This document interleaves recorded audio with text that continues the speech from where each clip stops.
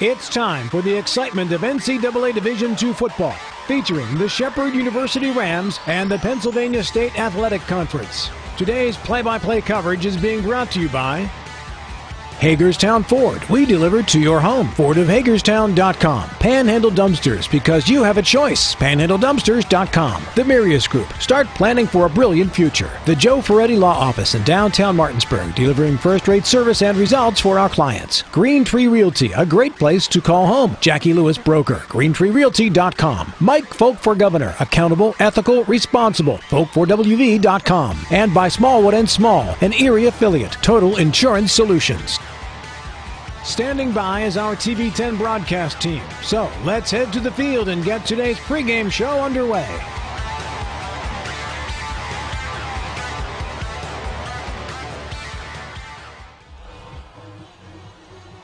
And a very pleasant good afternoon, everyone, and welcome into Tullio Field at Saxon Stadium. We are in Erie, Pennsylvania, on the campus of Mercyhurst University, where today it's a Pennsylvania State Athletic Conference matchup as the Mercyhurst Lakers play on their home field against your Shepherd University Rams. For TV10 Sports, I'm Matt Miller. By my side is Matt Crawford. We've got Caleb Falero engineering back at the studio. Thanks to cameramen today, John Alderton and Eric Sterrick. Matt, here we go. Week 2 of the season, and a little different feel for each of these teams coming into this matchup as the Shepherd Rams dropped a heartbreaker last week as they open the season at home against Ohio Dominican. Meanwhile, Mercyhurst coming in after a very close victory over Lake Erie in their opener. Yeah, looking forward to this one. I think Shepherd definitely had the tougher first week opponent. Not saying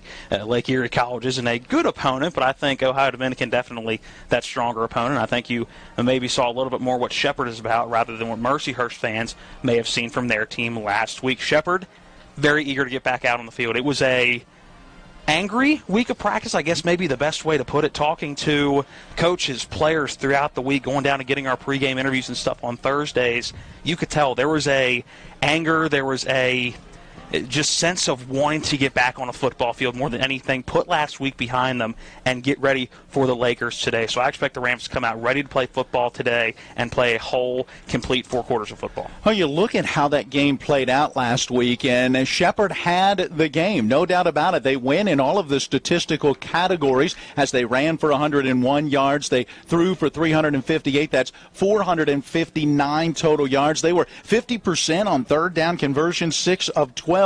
They did all of those things right. The issue was 4 turnovers, and those 4 turnovers were costly as Ohio Dominican scored what proved to be the game-winning touchdown with just 1:07 left on the clock, and the final score was 24-21 as ODU got the victory. Shepherd feeling like they let one get away. Yeah, and absolutely, and I think as somebody who watched the game as a fan, as we were able to call the game last week, they did let that one slip away. They won in every category you want to win in and lost in the 2 that you don't want to lose in, and that tend to really tell you what the results were. Number 1 is the scoreboard. That's obviously going to tell you who won or lost, but the turnover battle. Shepherd, some turnovers in the game, and it wasn't just the fact that they turned the ball over. It was when and where they turned the ball over. I don't think you could have asked for more untimely turnovers than what they had last week. Yeah, one of those going into the end zone, and 2 plays later, Ohio Dominican scored, and that's a 14-point turnaround. And, of course, late in the game, a turnover in their own end that ultimately led to that game-winning touchdown drive. For Mercyhurst, a tight ball game really throughout against Lake Erie. When you look at the numbers, it was Mercyhurst with 338 total yards to 316 for the Storm. Penalties certainly were big as Lake Erie committed 12 penalties for 111 yards. You look at how that game played out, it was nip and tuck, which certainly should have this Mercyhurst team ready and prepared for the type of game they'll see today. You would hope so. First PSAC game for each one of these teams this year, and the first Pennsylvania State Athletic Conference game for the Shepherd Rams. Matt, we're here to witness history today. Absolutely we are. Now, we do note this is not a division game, so when you look at the standings, this is not really going to affect either one of these teams in that regard, as Mercyhurst is in the West, and they were a preseason number 4 pick in the PSAC West. The Shepherd Rams were a preseason number 2 pick in the East, so it is a very big game from that perspective. And when you look at the PSAC West, that's the stronger half of the PSAC, I think. You look at Slippery Rock, Cal UP, IUP, those are year-in, year-out playoff teams, or at least playoff contention teams. So for Mercyhurst to be number 4, right outside of those very powerful, dominant top 3, I think says a lot about this program and what the coaches thought that this program is going to do this year. And you can say the same about Shepherd, the first year in the Pennsylvania State Athletic Conference, and picked to finish behind Westchester at a very good year last year. I think both of these teams have a lot of promise this year, and people around the league are noticing that both of these teams have a very big upside. Certainly it is a great day for college football. We've got the sun shining. Our game time temperature expected to be in the low to mid 70s. The only thing to keep an eye on, we don't feel it obviously where we are in the press box. No doubt John Alderton feels it up top manning that camera. But when you look at the trees around this campus, a beautiful setup, by the way, here at Mercyhurst, you can really see a strong wind that looks to be blowing across the field, which certainly will affect kicks and maybe could even affect passing. Yeah, and kicking last week for Hayden August Scrivens, while he was successful in the game for the most part, there were kicks that looked a little wobbly coming off that leg. So hopefully he's had a week to work on that a little bit more, and we'll see how the kicking game's affected today. The pregame show is being brought to you by Brown Funeral Homes in Martinsburg, Inwood, Charlestown, Ranson, Robert Fields & Sons, a family-owned full-service funeral home proudly serving the area since 1880. We need to take our first break, but when we come back, we'll go in the locker room as we hear from Shepherd head coach Ernie McCook. This is Shepherd Ram football on TV 10. It's one of the toughest times you'll ever face when someone close to you passes away. It's a swirl of papers to sign and arrangements to be made, all while you're dealing with grief. At Brown Funeral Home, we encourage you to pre-plan. Pre-planning not only makes things easier for you, it protects you from rising costs. At Brown Funeral Home, our families are precious to us, and so are yours. Brown Funeral Home in Martinsburg, Inwood, and Charlestown, Ranson. Hi, this is Eric from Hagerstown Ford. I keep telling you that Hagerstown Ford has completely changed the car buying experience forever. And with a return policy easier than Walmart, Hagerstown Ford has a goal to deliver 350 cars and trucks per month. And when I say deliver, I mean deliver to you, where you are, just like Amazon does. And if you don't want it, return it. No questions asked. The only way Hagerstown Ford can accomplish this extremely aggressive goal is to make the car buying process fast and easy. We simply refuse to play the dumb back and forth games that most dealerships want to play. There's absolutely no reason for you to waste your precious time at a car dealership. I assure you, there is no dealership from Winchester, Virginia to Washington, D.C. that can beat our price. There's no dealership that will allow you to return your new car if you don't want it. Hagerstown Ford absolutely has the best price, and we'll bring the car to you. And if you don't want it, return it, period. No questions asked. There's no reason to buy anywhere else. Visit HagerstownFord.com to schedule your VIP experience and get your new ride delivered to you. Contact dealer for details. Welcome back into the Brown Funeral Home pregame show. It's time to go in the locker room with Shepherd football head coach Ernie McCook. This conversation brought to you by Parsons Ford on Shepherdstown Road in Martinsburg and ParsonsFordofMartinsburg.com. They became number one by making you number one first, Parsons. Coach, obviously eager to get back out on the field after last week. After you've looked at the film and everything, just what was it about last week that you guys couldn't execute late in the game? Well, it was just the crucial errors we made at the wrong time. The turnovers in the second half and in the fourth quarter, it's hard to overcome that. We had 4 turnovers to their none, and I think that was definitely the difference in the football game. With that being said, you look at the overall stats and how the offense played as a whole, how the defense played in the whole. There's got to be a lot of upside and a lot of positives you took away from that game. There is a lot of tremendous upside and a lot of positives. Our guys have been focused on this next week. We put last week behind us. You know, we have a saying that we don't want to let the play before beat us in the next play or the last game beat us this week. So, you know, we learned from our errors. We were very encouraged by a lot of play that we saw out there on Saturday against a really good football team in Ohio Dominican. But, you know, we've got to be able to take care of the football. The 2 stats that we didn't win were the turnover margin and the scoreboard. So those are two things that, you know, obviously we've got to be able to take care of, and in crucial times we have to be able to do the right thing. A couple of those turnovers were Ty Hebron. Do you look at that as a case where you just need to get him more touches to make sure he is as comfortable as possible, or is that a case where you go, we got to fix this before we get you back on the field? He's back on the field, and if he had another series, he would have been back on the field. That was just two unfortunate plays for him late in the ball game. We have a lot of confidence in Ty that he's going to make a lot of plays for us all year long, and he's going to be a tremendous contributor to this football team. You know, unfortunately, it happened. We don't like that. Obviously, we don't like that, but we feel that Ty is a great effort guy, and he's in the long run, he's going to be just fine. First road game of the season. Talk about the difference it is, other than location-wise, obviously, but what is different about going on the road rather than being at home practice-wise? Well, it's probably less distractions. Being on campus and things like that. So it's going to be nice, you know, for us once we get on that bus tomorrow afternoon and we're heading up there, and we're going to be focused on playing Mercyhurst as we are now, but our kids won't have any distractions. We have a great process to how we handle travel, and I think it's going to help us be successful on Saturday. You mentioned Mercyhurst. What do you see in the Lakers this year? Very physical, well-coached football team. They're going to be good in all three phases, offense, defense, and special teams. They're going to try and get after it with the run game, take some shots down the field. Defensively, they're really a zone pressure team, like to bring pressure. So we've got to be able to handle their pressure and be able to do those things to be successful. We've got to be sound fundamentally football-wise, and we've just got to do what we're coached to do. There's our Inside the Locker Room segment with Shepherd head coach Arnie McCook, brought to you by Parsons Ford on Shepherdstown Pike in Martinsburg, or visit ParsonsFordofMartinsburg.com. They became number one by making you number one first. Parsons. We'll be back with more of the Brown Funeral Home pregame show next. This is Shepherd Ram Football on TV 10.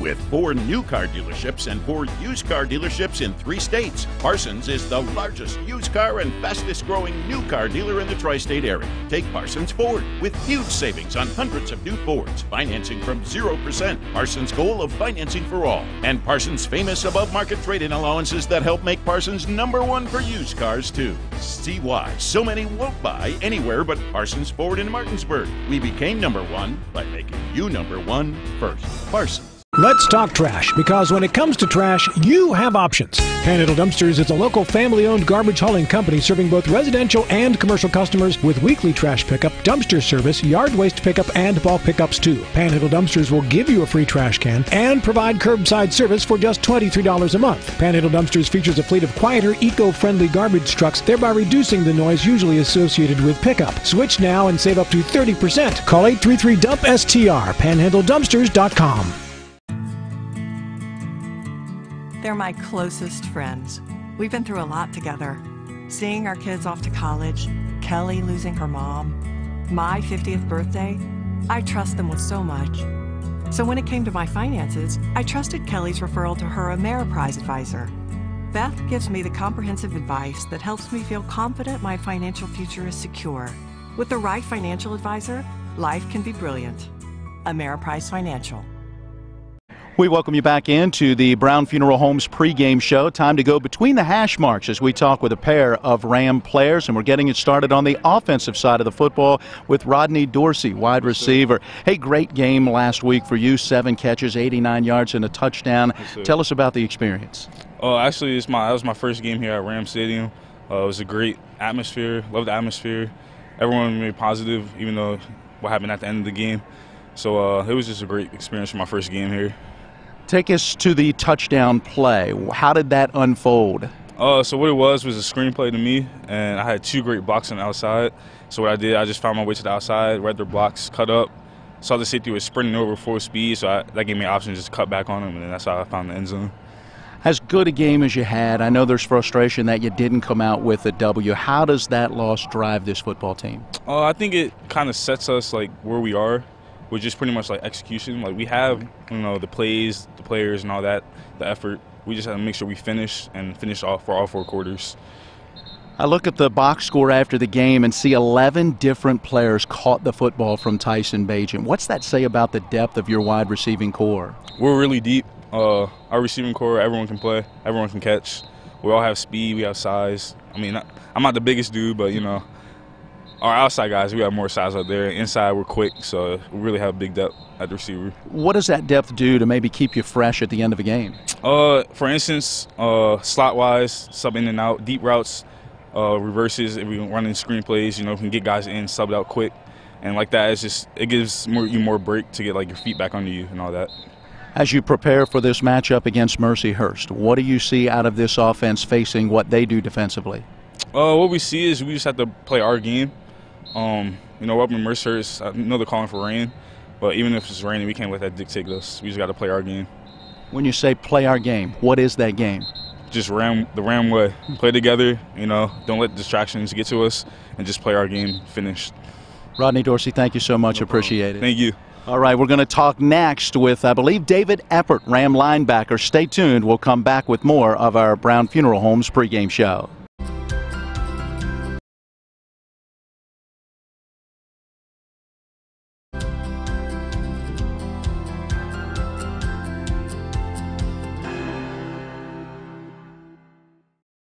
We continue on the Brown Funeral Homes pregame show. This is not David Eppert, but rather this is Chris Lane, who we are now speaking with. We thought we were talking with David here earlier, but Chris, you led the team in tackles last week. Talk to us about that defensive effort against Ohio Dominican.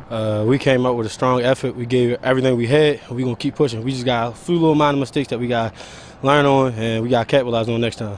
You led the team with 10.5, 11 tackles. Talk to us about what you were seeing from your linebacker position. Great D-line play. Our D-line was ferocious the whole game. They played just like all the coaches told them to be, and we just went out there and we just played hard.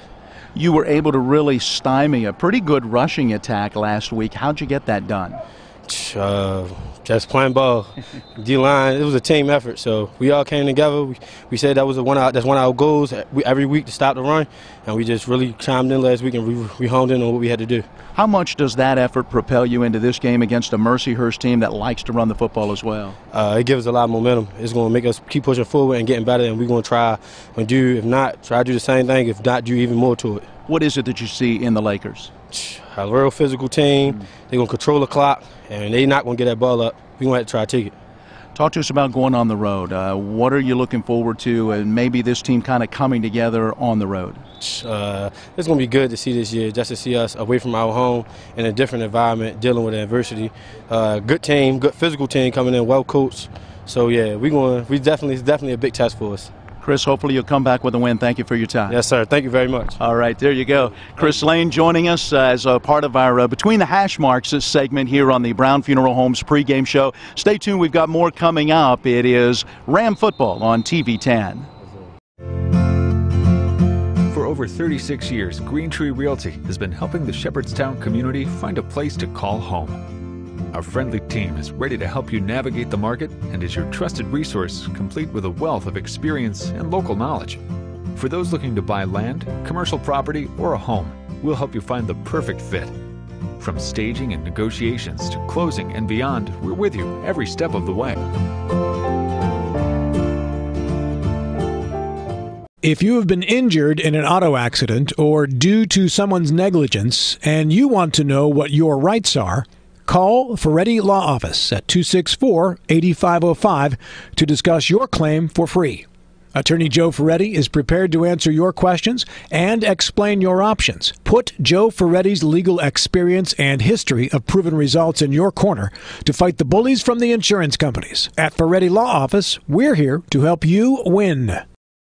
Hello, I'm Michael Falk, a lifelong resident of West Virginia, husband and father. I worked my way through school and life with honesty, hard work, and determination. These principles have served me well in athletics, education, farming, and aviation, and have carried me through years of fighting for a more accountable government at the local and state level. These same core principles will allow me to serve you well in Charleston. I believe true leadership is sticking your neck out for right, even when it goes against the establishment. You can help me put principle over politics and beat the odds one more time.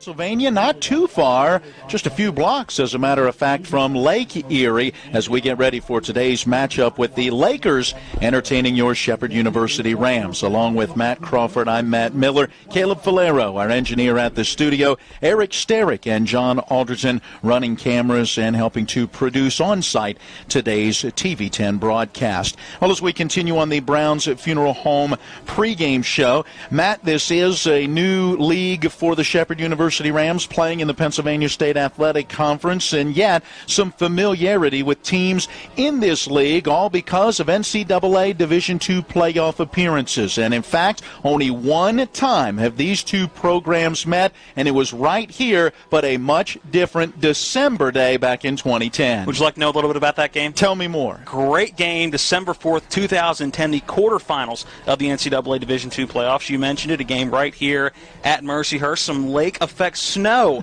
that day. That's always fun. A tight game through three quarters. Tied at 14 going into halftime. 21-14 was the score after three quarters of play. The Shepherd Rams scored 28 unanswered points in that fourth quarter to win 49-14. For Shepherd, Kevin Glancy, 17 for 27, 245 yards through the air, but it was really the running game. And in the snow, you expect that to happen. It was a double-headed attack, similar to what Shepherd's done since 2010 and before 2010. Two running backs, a very good game. Tommy Addison, 15 carries, 137 yards, 2 touchdowns. And Nate Hoyt, 17 carries, 115 yards. He punched it in 4 times for the Rams. A great game, and they would go on to the national semifinals. They would go down to Delta State, and that game didn't go so well for the Rams. But still, the lone previous appearance for both of these teams against one another was a memorable one for the record books. And when you talk about record books, I mean, Shepherd did their top 10 games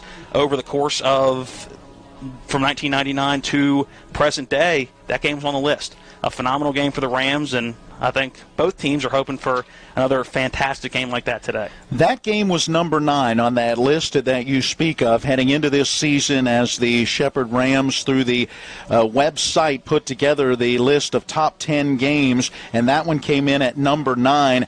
Interesting enough, the reason it came in at number 9 is because really that was the game that, with that victory, marked a new level for Shepherd Ram football, getting to a national semifinal for the first time in program history. But it was only the start, as the Rams would get back to a national semifinal and all the way to a national championship game in 2015, and again in 2016 would host a national semifinal, as the Rams have continued to make very good runs into the Division II playoffs. It hasn't been the same for Mercyhurst. No, the last time Mercyhurst was in the playoffs was that game back in 2010. 2011, just a 4-7 year coming off that very good 2010 10-3 season, and they've not got to the playoffs. Their best season since then was 2012, when they went 9-2 but didn't make the playoffs that year. So tough to go 9-2, similar to what we saw in Ohio Dominican last week, talking about the same thing. A 9-2 record last year didn't get them into the playoffs, but it's been a struggle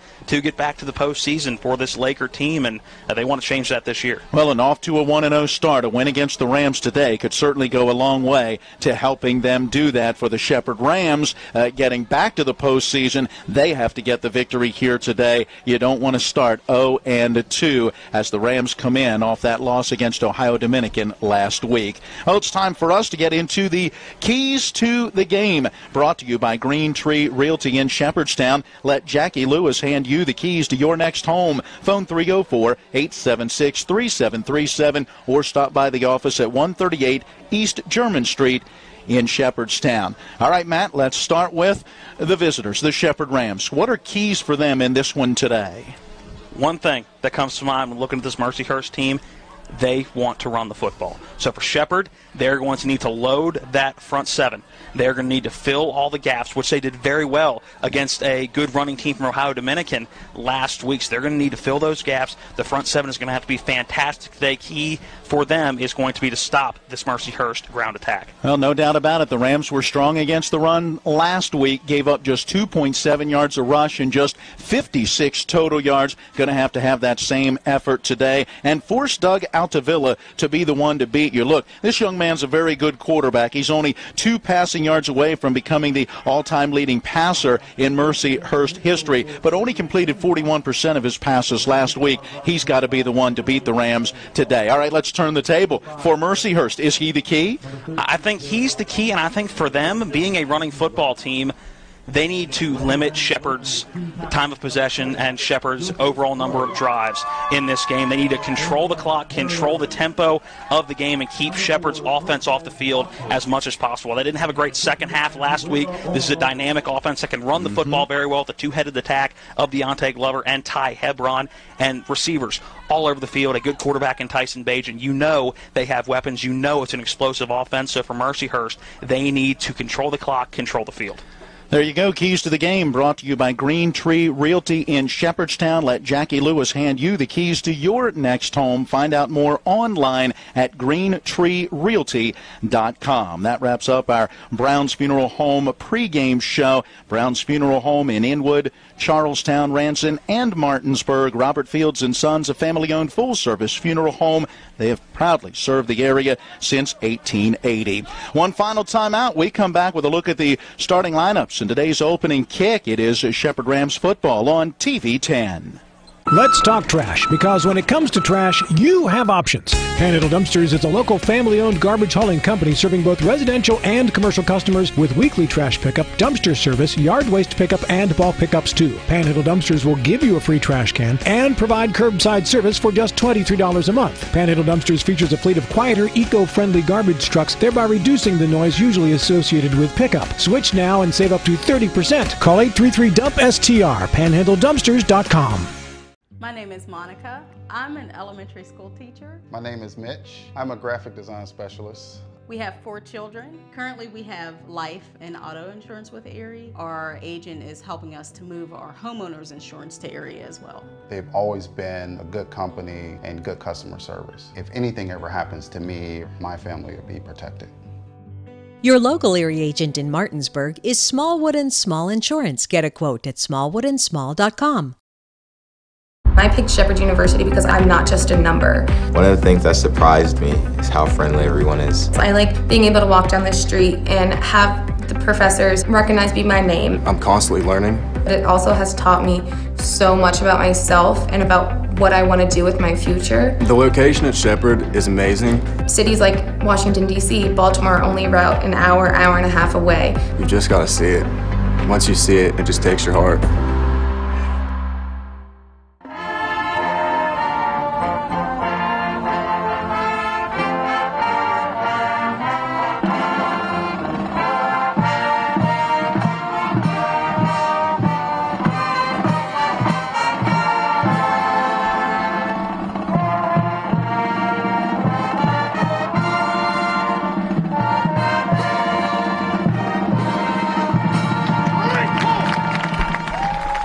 We welcome you back into Saxon Stadium. It is Tullio Field at Saxon Stadium at the campus of Mercyhurst University. The marching band with our national anthem, and we are just about ready to go. The Shepherd Rams winning the coin toss, and they want the football, so we'll take a look at their offense and the Mercyhurst defense. Lineups brought to you by Panhandle Dumpsters, giving Berkeley County residents options. Get a free garbage can and service for only $23 a month. Local, family-owned. Learn more at panhandledumpsters.com. Offensively for the Rams, Eric Ostro and Joey Fisher are listed at tackles. Keandre Batson and Cole Weaver are the guards.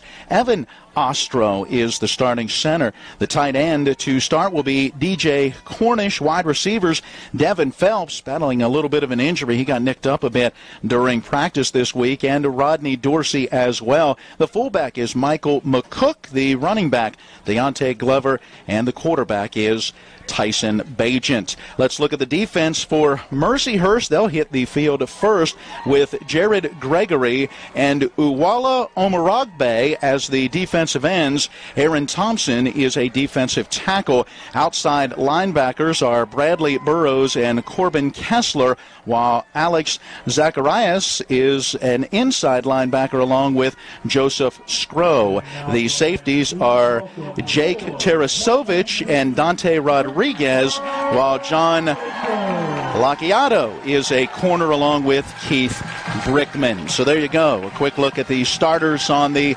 offense and defense as Shepherd's offense gets the football first. Mercyhurst defense will be on the field first. Our lineup's brought to you by Panhandle Dumpsters. Hey, you can get a free garbage can and service for only $23 a month in Berkeley County. Find out more by calling 1-833-DUMP-STR. The green uniforms head to toe for Mercyhurst along this near sideline just below our broadcast position. White helmets with that green M, a little black outline. And, Matt, what is it you like about that football helmet? Man, I tell you what, right down the middle of the white helmet in green is a green chain to go to the back of the helmet where there's a old-school-looking green anchor. And as a guy who grew up on the water and loving boat, I think that is such a clean look, such a cool addition to the helmet, and a great way to bring Lakers into it and get Lake Erie into your uniforms. I think those are very, very cool and unique helmets. You really have, I mean, other than Navy, I don't know if I've ever seen a college football helmet that's incorporated an anchor into it at all. So I think both these teams looking sharp today. Shepherd's coming out in the road whites, the blue numbers, blue pants, and, of course, the matte blue helmets and the shiny gold ram horns on the side of those helmets. Brand new field turf surface here at Saxon Stadium. They recently had a big donation that was made to the university for their athletics programs. They have ice hockey here, so they're working on the ice rink, which is kind of behind us and to our left. They redid the surface here on this field. Looks like a practice facility, some soccer fields and other things going on in behind us. So some great things happening here at Mercyhurst University. Well, Brendan Cole is a 5'11", 180-pound redshirt senior, puts the football on the tee at the 35 to our right. Back deep for the Rams, Devin Phelps, and along that far side it looks like the freshman Jordan Washington. Kick is away, and that is Washington along the far side hash mark. He's got it at the 3-yard line. Works right up the middle of the field with a little cut to his left. Bounces off of a tackler and then gets taken down right around the 20-yard line. That is a great special teams tackle, because if he's able to escape and get around the corner on the left side, he had some turf out in front of him.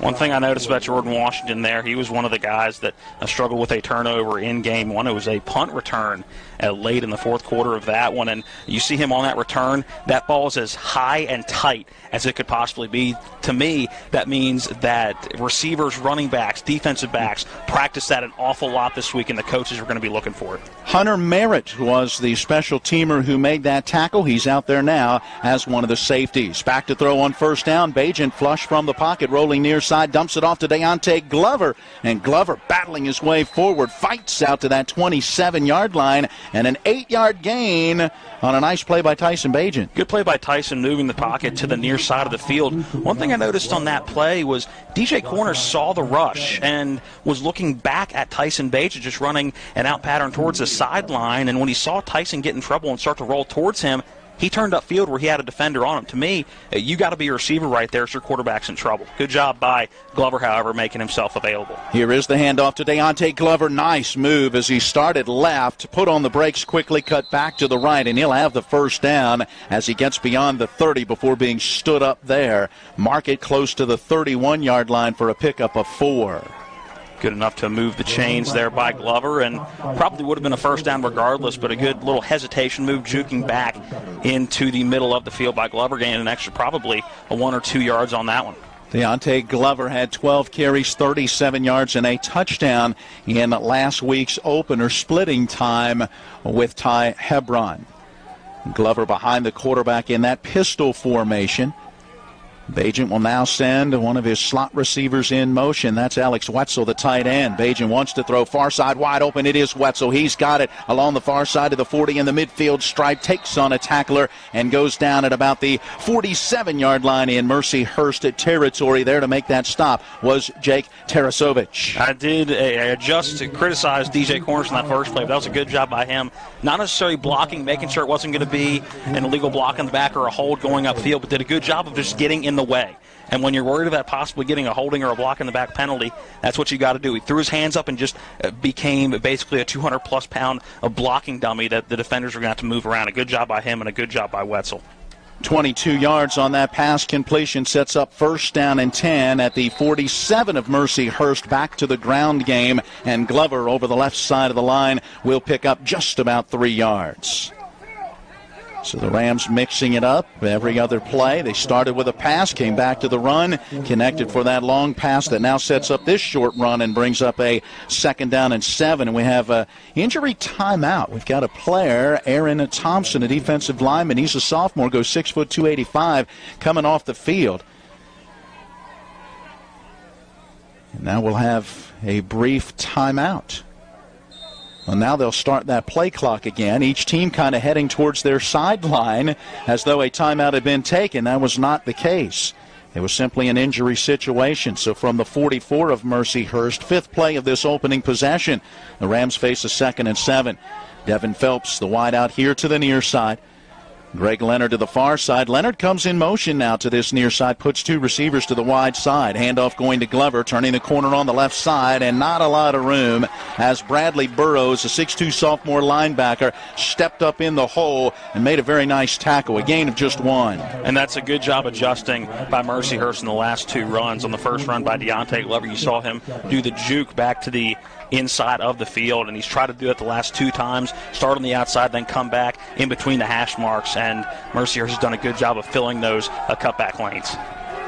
Maybe a little run option, though, that time for Bajent. You keep an eye on that. He gave the fake and then came around the end. He might keep that one of these times. Bajent wants to throw on 3rd down and 6. Flush from the pocket, rolling near side, looking downfield, lets it go, and a little too low. Right at the sticks. The pass was intended for Sterling Dudney, but he could not get that one off the top of his shoes, and with the incompletion, the punting unit comes on. And it was a good job by Corbin Kessler in the secondary, defending right there. He knew where the sticks were and gave the receiver about up to 2 yards from the sticks. Wasn't going to risk a pass interference penalty or overplaying that football. He did just what he needed to do right there, stayed where he needed to, so he knew even if the receiver caught the ball, it wasn't going to be a first down.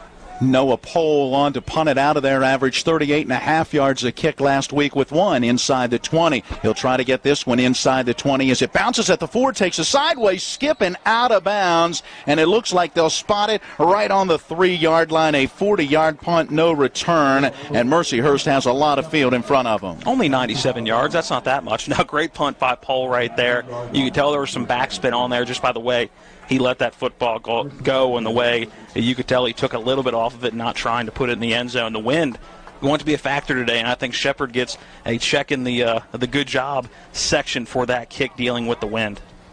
1st down and 10 from deep in their own territory, the 3-yard line. And it'll be an I formation behind the starting quarterback. And that QB, Doug Altavilla, a red shirt senior, 6'1", 200 pounds, up under center, takes that snap, hands it off. The deep man met in the hole. Football's free. It's loose in the end zone. Let's see who's got it. Even if Mercyhurst gets it, it's a safety. Mercyhurst did get on that football, and it is a safety. Now, the handoff went to, I believe, Armstrong as the fullback. Might have been 37. It may have been Schoaf who was out there, as they had both players who are listed as fullbacks in that backfield trying to make something happen. That football got knocked free, and the Rams able to get 2 points out of it as it was recovered in the end zone by Mercyhurst. And now as I look down, Garrett Owens was out there as well, so I couldn't tell from our angle who got that carry, but they got met in the hole. It was Garrett Owens, by the way, who did get that carry. And he's their leading running back, a guy that last week ran the ball 30 times for 125 yards and 2 touchdowns. He's going to get the bulk of these carries, so an uncharacteristic mistake for him, but good job by Shepherd pouncing on the football, trying to pounce on the football, making sure that Mercyhurst wasn't able to get it back in the field of play. And how about the big hit from Chris Lane, the Ram linebacker who we talked to in the pregame show, was the leading tackler a week ago, 10.5 tackles last week. He starts this game with that big hit that forced the fumble. So Shepherd has a 2-0 lead, and it will be a free kick coming for Mercyhurst. making my key to the game look pretty good so far, filling the holes and making sure that front seven playing well. Looks like it will be a punt that will come from Brendan Cole. There is that punt from the 20-yard line. A floater coming to Devin Phelps. He's got it pretty much at the 30 to the 35, far side 40. Little cut back to the 45 and then gets taken down at about the 47-yard line. Thomas Zacharias, a 5'11 sophomore linebacker, making that special teams tackle. So the Rams get the football for their second possession, and now with a 2-0 lead, 11-11 to play in our opening quarter. We're only moving about 6 or 7 yards back from where they punted the football. So not losing a whole lot of ground on the punt, a good defensive stand. Or defensive forced turnover, if you will, getting points, 2 points for the defense.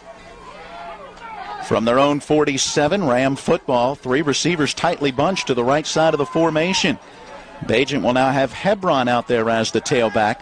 Bagent throwing far side, Phelps with the catch. He gets twisted out of bounds after a gain of just about 6 yards. Keith Brickman out there as a defensive back, forcing Phelps out of bounds. Phelps, one of the top receivers last week for this Rams team, 6 catches, 89 yards, and a touchdown. Good to see Phelps back out there. You mentioned a little nicked up in practice this week, so good to see him involved early in this game. Gain of 6 will set up a 2nd down and 4. Bagent again wants to throw and wants it all deep down the middle, looking for Phelps, overthrows him, in the pass is incomplete. Ends up with triple coverage on him by the time that ball comes down.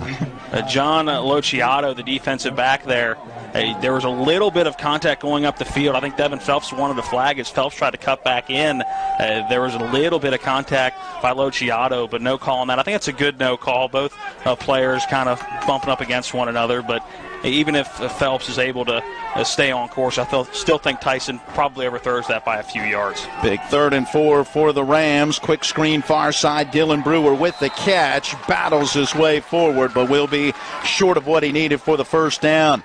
DJ Cornish, normally a tight end, was out there in a slot position helping to block that gain. Good for 2, and the Rams needed 4, so the punting unit is on again. See if Pohl can duplicate what he did on that first punt, pinning Mercyhurst back inside the 5. Obviously not an easy task. The wind now picking up more than it was on that first punt, blowing behind him, so he's really got to be careful with this punt not to get it too high in the air, just try to bounce it down inside that 10 and see where it lands. That rugby-style punt as he actually punts the nose of the football, the point of it. It bounces at about the 17, goes sideways and out of bounds. Looked like it may have been touched as well by a Ram player. It'll be marked at the 13-yard line. Still a great punt. Yeah, 2 punts and 2 inside the 20 so far. Can't ask much better than that. That punt covers 32 yards. And now Mercyhurst will have their second offensive possession again, pretty deep in their own territory with 9:56 to play in our opening quarter. 2-0 Shepherd.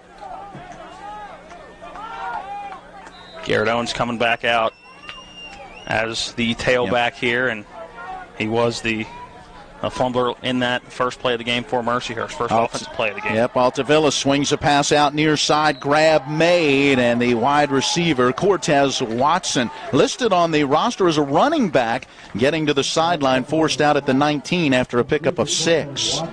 To set up this Mercyhurst offense a little bit, didn't have time with only 1 play in that first drive. This is, we mentioned in the pregame, a run-heavy team. Last year, 1,997 rushing yards to just 1,742 passing yards. So a team that runs about 200 yards more a game last year, or 200 yards more season last year than they passed the ball. Very rare in college football. Pass in the flat on the right side, pulled in by Owens out of the backfield, and the tailback gets 1 yard out to that 20-yard line before being forced out there. The Ram linebacker, Jared Austin, a senior this year, battled that injury last year that kept him out for the season, and good to see him back. Made a nice play for a gain of just 1, and it sets up 3rd and 3. Austin, one of the 4 team captains today that is on a rotating basis, a leadership council this year that has 15 players in it, and Coach McCook said he's going to rotate those captains game by game. There is a handoff to the tailback. Owens met in the hole, picked up about 2 yards, but nothing more as he got driven backwards. In on that play once again was Austin and David Eppert, a linebacker as well. And the punting unit coming on now for Mercyhurst. I guess the Lakers trying to surprise Shepherd with a run on third down after back-to-back passes on first and second. Did not do it. A good job by the front seven again on this drive. So that football at close to the 23, so give him a 3-yard gain. And now to punt it out of there, Brendan Cole. Cole awaiting that snap at about the 10, gets that punt away. High, booming, spiraling kick. Back to get it is Dorsey, and he'll make that fair catch at the 32-yard line. So that punt will cover 45 yards with no return. Very nicely done by Brendan Cole. You look at his numbers from a week ago, and Cole punting averaged 47 yards on 4 kicks, and he put 2 out inside of the 20-yard line. So both of these teams have had pretty good kicking games to get started. 8:14 to play here in quarter number 1. Third offensive possession for Shepherd, right now with a 2-0 lead, thanks to a safety from their own 32, moving from left to right. 2 receivers here to the wide side right, and it's a pass to the near side caught by the slot receiver. That's Greg Leonard, who works out across the 40 to about the 42-yard line. John Lociato helping to get in there and make that stop. That gain still should be good for 10 yards in the first down. It will be as they now move the chains. And Matt, for your record keeping, that last drive, quarterback Doug Altavilla for Mercyhurst set the school passing record for yards overall in his career. Back to the ground game, this time for Shepherd on 1st and 10 from their own 42. Deontay Glover out there picks up 3 yards, running here to this right side. It'll be a 2nd and 7 from their own 45, and the Rams moving quickly. Little hurry-up offense here for Shepherd. Snap back and Bajan to throw, looking near side, and the reception made by DJ Cornish, who gets forced out of bounds at the 47 in Mercyhurst territory, and that gain is good for 8 and a first down. The big tight end Cornish only targeted once or twice last week, and a big part of the offense last year, so it's good to see him getting involved a lot earlier in the game. Those 2 targets were late in that second half last week. Like to see the Rams changing up the pace a little bit here. Screen pass coming near side on that wide receiver screen, but a flag down and the play blown dead. You can't hear our head referee. He is mic'd, but the wind blowing and so forth, you just can't seem to hear him as he gives the indication of a procedure penalty -5. First penalty of the game, and it goes against Shepherd. So that'll move it back now to their own 48-yard line, and it's first down at 15, and you hope this does not become a drive killer.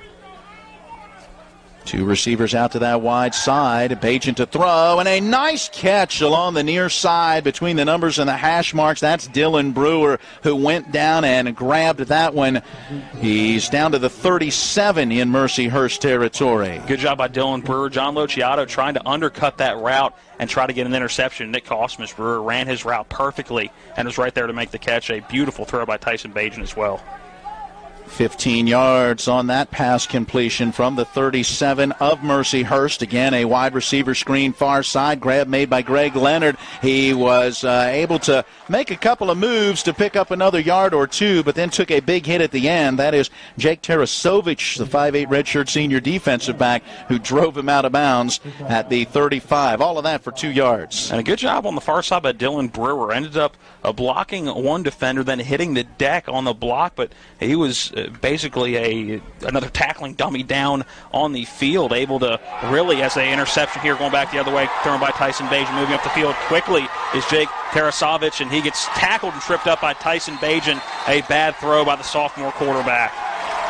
Yeah, he was trying to hit his slot receiver to the right, and that one picked off by the linebacker, and a great return. And now Mercyhurst has the ball in very good field position. And it's now 2 weeks in a row we've seen Tyson try to force something that didn't necessarily need to be there. Shepherd moving the ball very well. We saw it last week against Ohio Dominican. You had a successful trying to throw between a tight area, and saw it twice last week. That second throw last week was the one that got intercepted. And just had a very good tight window throw to Dylan Brewer that was completed. The second time trying it, not so much. Single set in the backfield. Cortez Watson Altavilla out from under center, throwing far side, a little wide of his intended target, but a very nice diving grab made out there by Austin Hentz. Yeah, great job by Hentz. Fully extended there, going back towards the football and able to hang on to it as he's hitting the deck. 7 yards on that pass completion. Altavilla now 3 for 3 for 14 yards in the early going. From the Ram 20-yard line, 2nd down and 3 coming. Back in the backfield is Garrett Owens, so the 6'3 redshirt junior will be in the backfield with a fullback lining up in front of him. I formation with Altavilla under center. Short drop and the throw near side. That wide receiver screen caught, slipping a tackle and picking up an extra yard or two. Clay Waldron. Waldron, a redshirt senior, wide out. They'll mark his progress all the way down to the 12. That gain good for 8 and the first down. And for a running football team, Mercyhurst has done well throwing the football early in this one, especially on this drive, their best drive yet. Helped with the field position, obviously, but throwing the ball very well out of the backfield and just quick 5 to 8 yard routes that is getting everybody comfortable so far in this one. 1st and 10 from that Ram 12-yard line, 2-0 Shepherd, 4:45 on a running first quarter clock.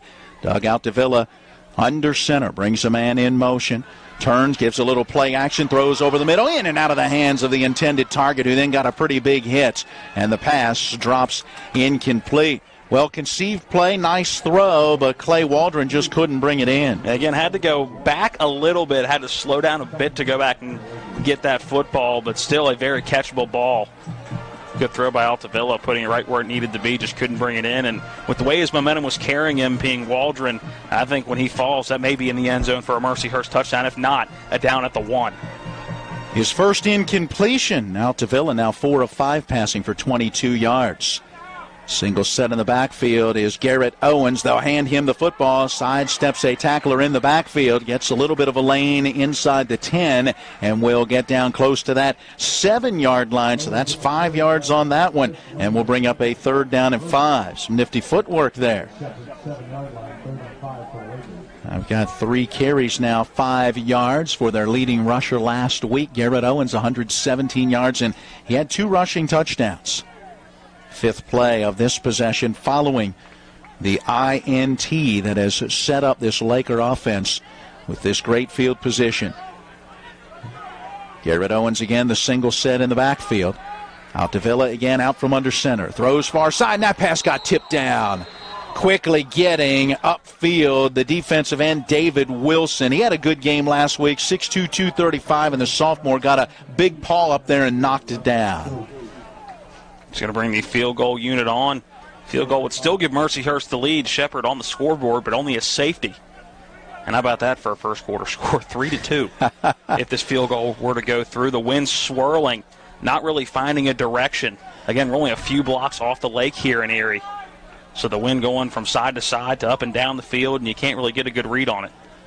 We'll call it a 25-yard field goal as the spot will be just inside the 15. Brendan Cole to kick it. There is the snap, the placement, the kick. It is up and it is good, but we do have a penalty marker down, and this could be trouble for the Rams as it looked like the right side of that special teams front line moved early. Yeah, I think if it was on the offense, that play is stopped before that ball's kicked. So I think it's got to be on the Ram defense. Definitely movement. I'm just trying to clarify which side moved first. Our head referee coming over to talk with the coaching staff for Mercyhurst, making sure what they would like to do. Marty Scheitzel is the head coach, 18 years with this program, 88 wins, 100 losses. And let's see what will happen. We have offside on the defense. They will decline the penalty and go ahead and take the result of the play, which will be the field goal. That was 4th down and 5 to go. I'm a little confused by that one. I guess where the football was placed, maybe it's not enough for a first down based on what that 4th and 5 is, whether it's a long 5 or a short 5. Maybe that would have still been 4th and inches or 4th and 1.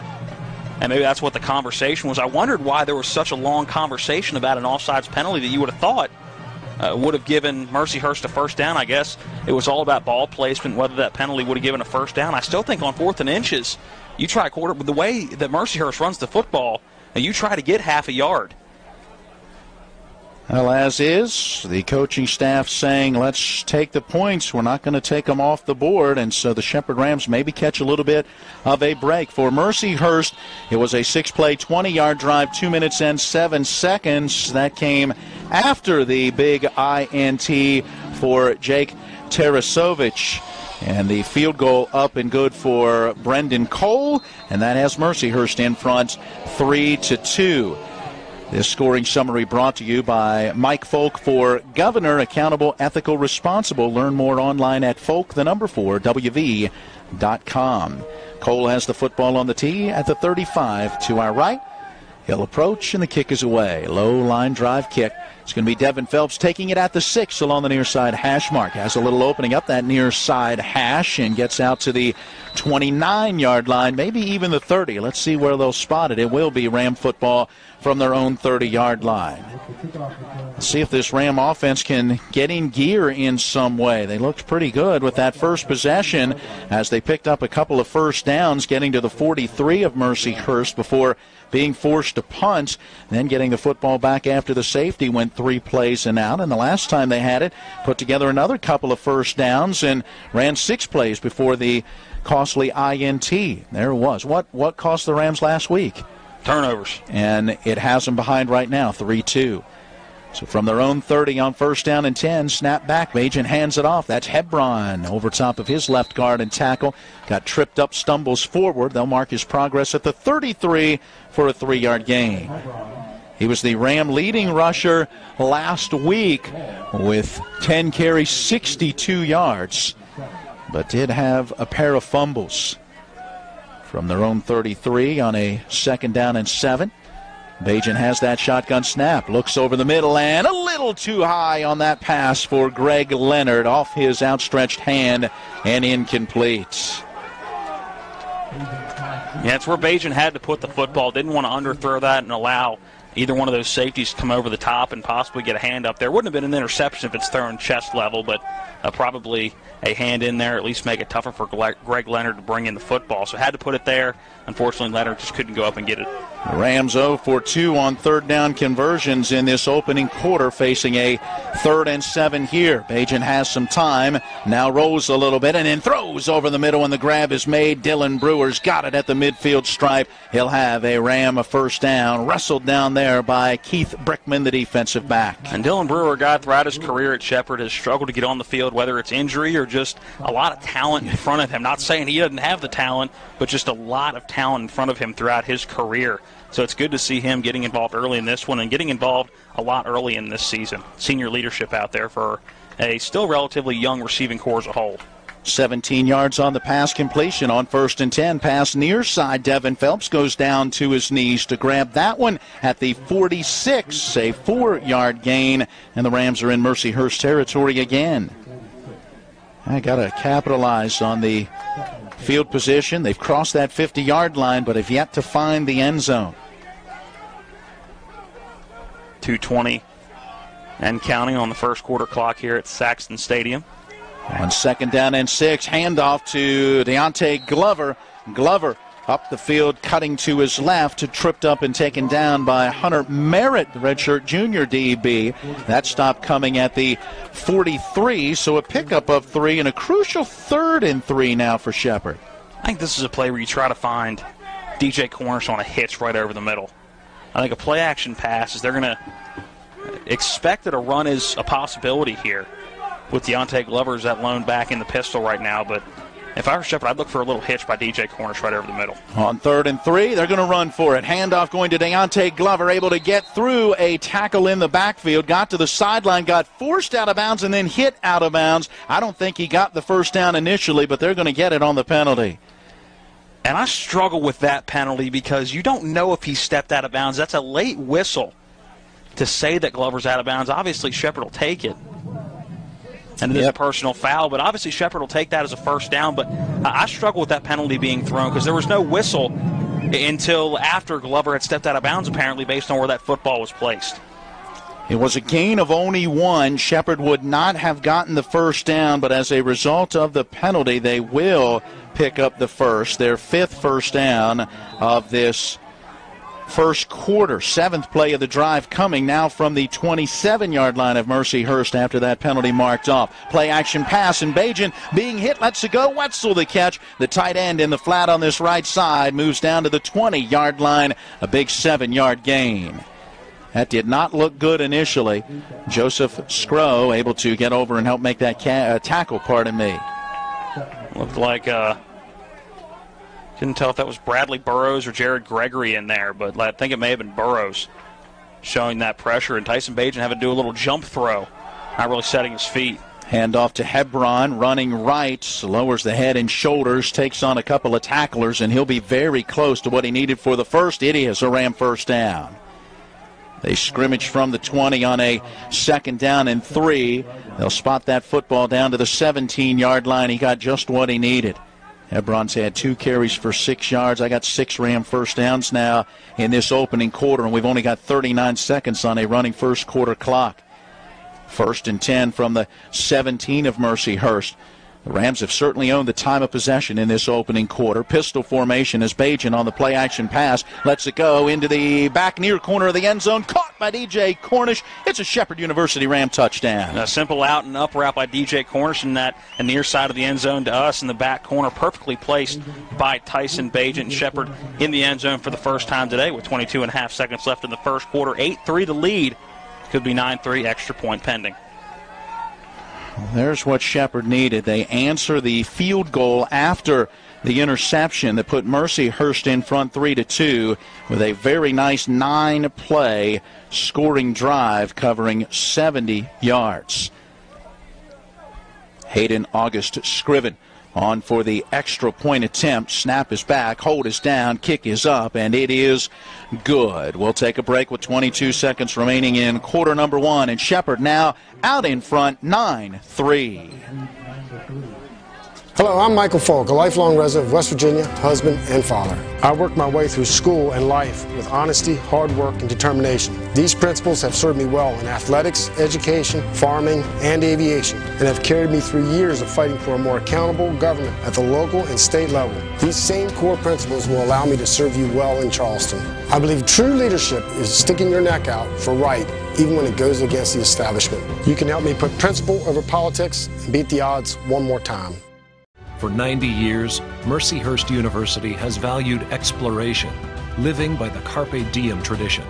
Here, you'll find a community that celebrates experiences, challenging you to write more, practice harder, dig deeper, and see the world from an unconventional perspective. This is your time to grow, to discover something new, to ignite your passions and share them with the world. It's your time to seize the day.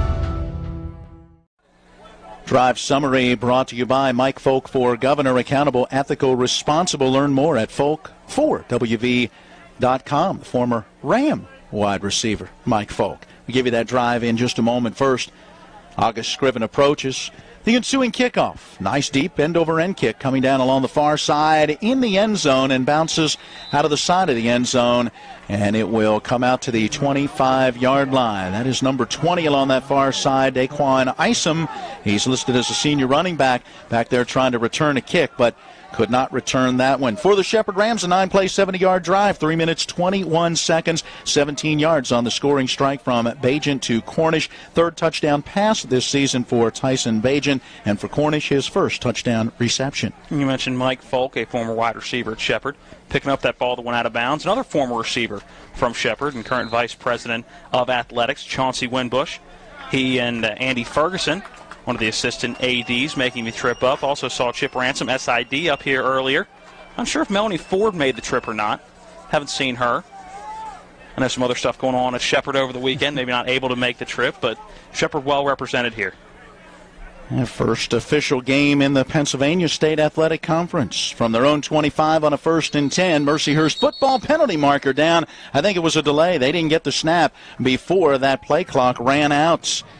-5 on the delay penalty. Mercyhurst last week only penalized 4 times for 15 yards. They now have 2 penalties for 20 yards in the last few minutes. And as a coach, that's got to drive you nuts. The first play of a drive, you're coming off a timeout, a kickoff, you are running straight onto the field knowing what the play is, and you can't get it off in time.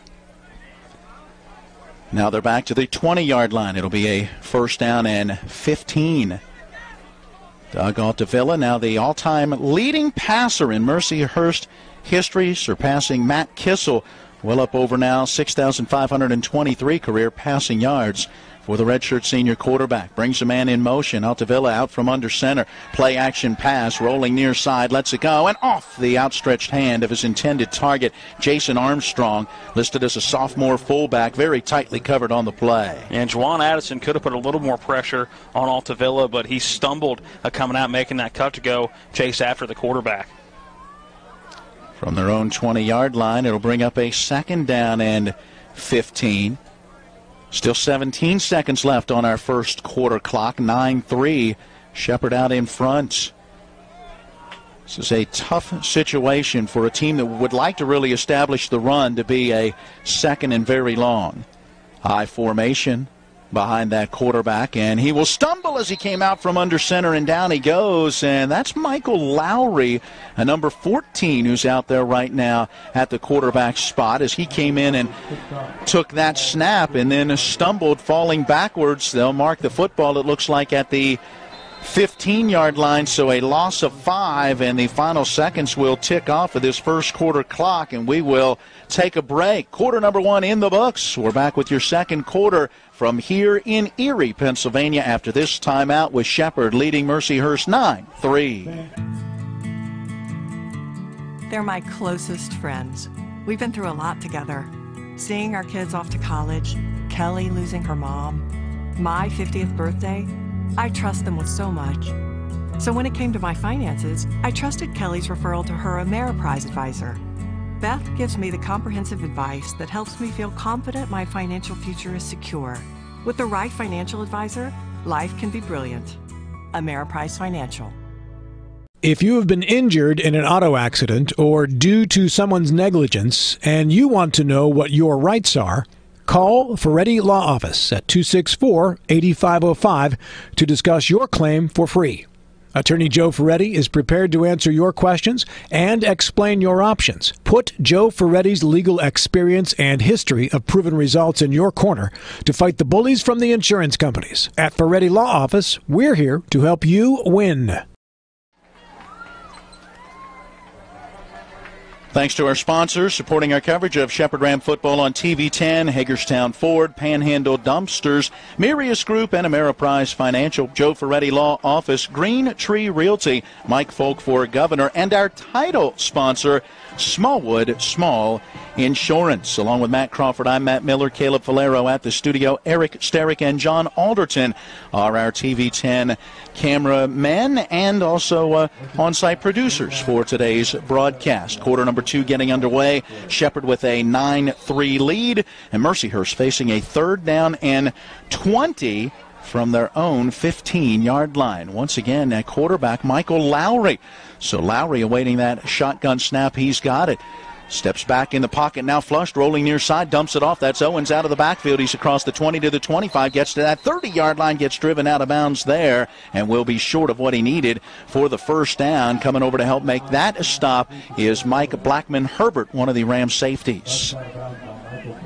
So the pass completion to the back out of the backfield, able to net him 15 yards, but 5 yards short of what they needed for the first down. And so the punting unit has to come on. The Rams look to get, hopefully, pretty good field position out of this. And I wonder what the role is for Lowry in this offense. Didn't throw any at all last week. So you wonder what his role is. Didn't look like there was any trickery or anything in there. Cole awaiting the snap. The punter barely gets it out of there. Nice high spiraling kick. This should be a return from the 24-yard line. That is Dorsey. Works up across the 30. Met and brought down pretty quickly. Rodney Dorsey getting a return of just about 8 yards after a very nice punt. That punt covering 46 yards before that short return. So with 14:11 to play in our first half. Shepherd will take over with their 5th offensive possession. And they have done very well in the first half of controlling the time of possession. From their own 34, the Rams will have 2 receivers here to the left, a single receiver to the right. That's Hebron now in the backfield joining Bajan, who awaits the shotgun snap. Pointing out some blocking assignments. Evan Ostro, the center, gets that snap back, and the throw over the middle and out in front of Greg Leonard, too far and incomplete. And if Greg Leonard catches that ball, Hunter Merritt is going to come in and take his head off. Coming in hard from that free safety position. Thinking Greg Leonard, while he was fully extended there, maybe is seeing that pressure coming in and knowing that that would be a big hit if he made that catch. And a good job by Merritt being able to slow down and avoid contact there that wasn't necessary. 12 of 17, 118 yards, a touchdown, and a pick in the first half for Bajan. He'll hand the football off, and Hebron coming near side, quickly getting into that secondary. It is one of the safeties who has to come up to make that stop. That's Keith Brickman. They'll mark it all the way out at the 44-yard line. That's 10 yards and a Ram first. Good job out front, the lead blocker, Evan Ostro. One of the guys that's been around this offensive line for a few years now. From their own 44 on a 1st and 10, receiver screen far side. Greg Leonard the catch, getting to the sideline and out of bounds right near that midfield stripe. Corbin Kessler, a linebacker, a senior, over to help force him out after the 6-yard gain. And again, the Rams going a little bit of hurry up, if you will. They did this a bunch last week. It's not necessarily hurry up. It's just they're not huddling. So they're not getting to the line and quickly running a play. They're just getting to the line before the play is called and adjustments are made.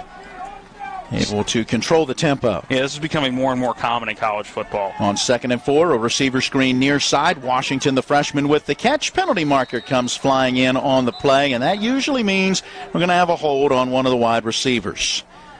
Making that catch, Jordan Washington.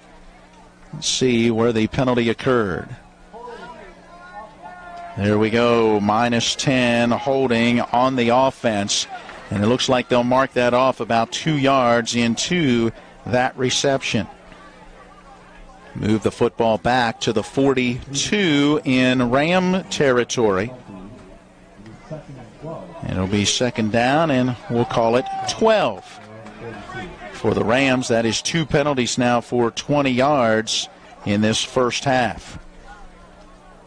Jaquan Dyson now lining up in the backfield. Saw him a couple of times last week. Not very much production as a tailback last week. Wanting to throw the football. Bajan has that pocket collapse, and he'll be sacked on the play by Aaron Thompson Jr. 285 pounds. He's 6 foot tall. The sophomore defensive lineman picking up the sack. It was a good job by Bajan, even though getting sacked, only losing 1 yard on that play. Felt the pressure coming in from the backside, moved up in the pocket, and I think realized even if he was going to get sacked, wasn't going to lose an awful lot. So it brings up now 3rd down and just about 13 yards to go for a first down. From their own 41-yard line, Bajan to throw, far side, catch made. Brewer immediately wrapped up, and Corbin Kessler gets the tackle, and another loss of a yard back to the 40-yard line. Yeah, planned wide receiver screen all the way, and Mercyhurst did a good job of sniffing it out right from the snap. Really nothing that Dylan Brewer could do there. 2 defenders in his grill right after making the catch. Went to the well maybe once too often, as they say. Shepherd 2 of 5 now on 3rd down conversions unofficially in this first half. Punting unit coming on. Let's see what Noah Pohl can do here as he awaits the snap at his own 26. Nice spiraling kick, angling far side, and it lands out of bounds right near that 18-yard line. Let's see where they're going to mark it. It will be directly on the 18. That's another solid kick of 42 yards and inside the 20-yard line. And now 3 for 3 on kicks landing inside the 20. Good job by Pohl. He may be making a bid to be a player of the game just the way he's been punting the football in this tight one. 11:42 to play in the first half. And a 9-3 Shepherd lead. And look how quickly the offense getting on the field for Mercyhurst. The first play of the last drive coming off the sideline. It was a delay of game, wasting no time here. Once again, the quarterback is Lowry. He's rolling near side, lets that pass go as the open receiver, Austin Hentz, across the 30 out to about the 32-yard line, helping to bring him down, the Ram linebacker, Jared Austin. And Austin stays down on that play and is holding his right knee. Oh, you hate to see that. And if I'm not mistaken, I believe it was Jared Austin that was injured last week, and I believe it was a lower body injury as well last week. 13 yards on that pass completion from Lowry to Hentz. And timeout on the field now as the Ram training staff comes out to tend to Jared Austin. They're looking at that right knee. Let's go ahead and send it back to the studio. We'll take a 30-second break and then return to Tullio Field at Saxon Stadium, where Shepherd leads Mercyhurst 9-3. For over 36 years, Green Tree Realty has been helping the Shepherdstown community find a place to call home. Our friendly team is ready to help you navigate the market and is your trusted resource, complete with a wealth of experience and local knowledge. For those looking to buy land, commercial property, or a home, we'll help you find the perfect fit. From staging and negotiations to closing and beyond, we're with you every step of the way.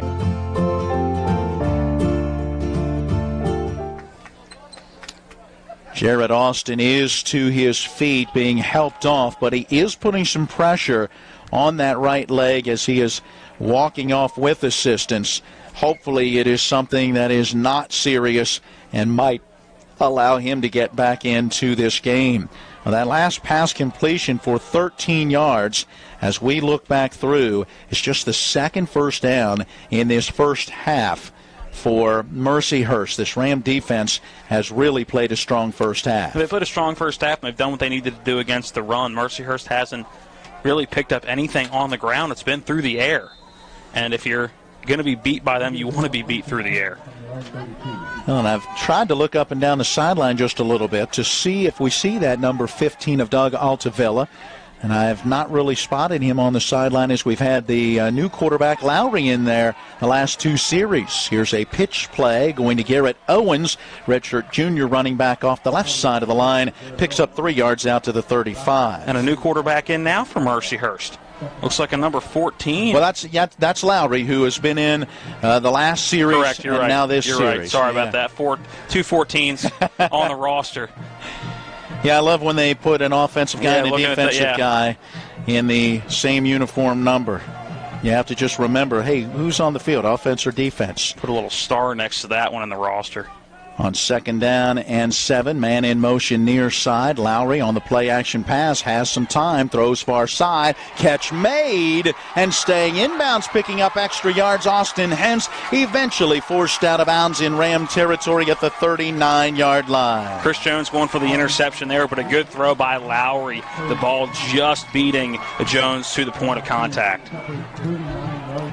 About 26 yards on that pass completion. I've got 3 of 3 passing for 54 yards for Lowry since he's come in. Gotta like what this young man is doing. 1st down and 10. Now in Ram territory at the 39-yard line. This is their best offensive possession so far. Lowry out from under center, giving that pitch to Owens, looking for running room near side, able to break one tackle. Now he's going to throw the football, and it is going to be knocked away and incomplete. Chris Jones almost had the interception. It was really Austin Hentz, the wideout, who became the defensive back, to knock that one down. I assume that was an intended play because of where the receivers were running the route, but that was the strangest halfback pass I think I've ever seen in my entire life, just with the delay of Owens trying to get to the outside, cutting back up towards the middle, then throwing off of his back foot. If that was a planned halfback pass, that took a long time to set up. I know a lot of pressure early in that play, but I'm not convinced that the receiver just wasn't running down up the field. No one decided to try it. Wow, that's a gutsy play if that's the way it was. Out of the shotgun, Lowry awaiting the snap, going to let it go near side, reaching up to try to pull it in is Marcus Plack, and he can't control it. Bobbled that football and then got hit and dropped it. And that is Donnell Howard, a defensive back, in on the coverage. So the incompletion brings up 3rd down and 10. Big third down from that Ram 39. Right now 0 of 3 on third down conversions in this first half for Mercyhurst after they went 4 of 15 last week.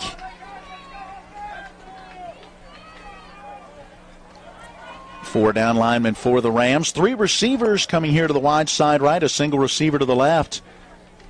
Out of the gun, Lowry has that shotgun snap, sets up the screen to the far side, and the pass is incomplete. Owens could not hang on to it, and perhaps he felt the presence of Hassan Marshall, a defensive end, who was right there. And probably not the worst thing in the world he dropped it, because while either way I believe it's going to be a punt, he catches that, he loses 5 or 6.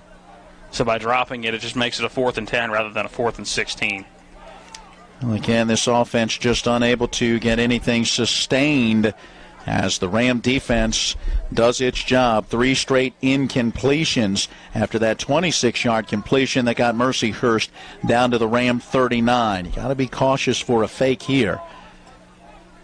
And to punt it away, Brendan Cole awaiting that snap at the 48 in Mercyhurst territory, and a delay of game penalty, and perhaps one of those to back him up and give him a little more room. Yeah, I think that one's intentional. You don't see a whole lot of concern on the near sideline right below us, and I think that Butch Shepard gonna decline that penalty. A smart move there you by go. head coach Ernie McCook. Not gonna let you do it. Nope. Would have been 3 penalties for 25 yards instead. They will force Cole to try to pin the Rams deep with that punt coming from the 39. And that ball's going to land inside the 10, take a sideways bounce, and be touched dead at the 6-yard line. Bradley Burrows down there to touch it. Matt, are we going to have to name 2 players of the game, a punter for each team? Because right now the kicking game is spectacular. It has been very good.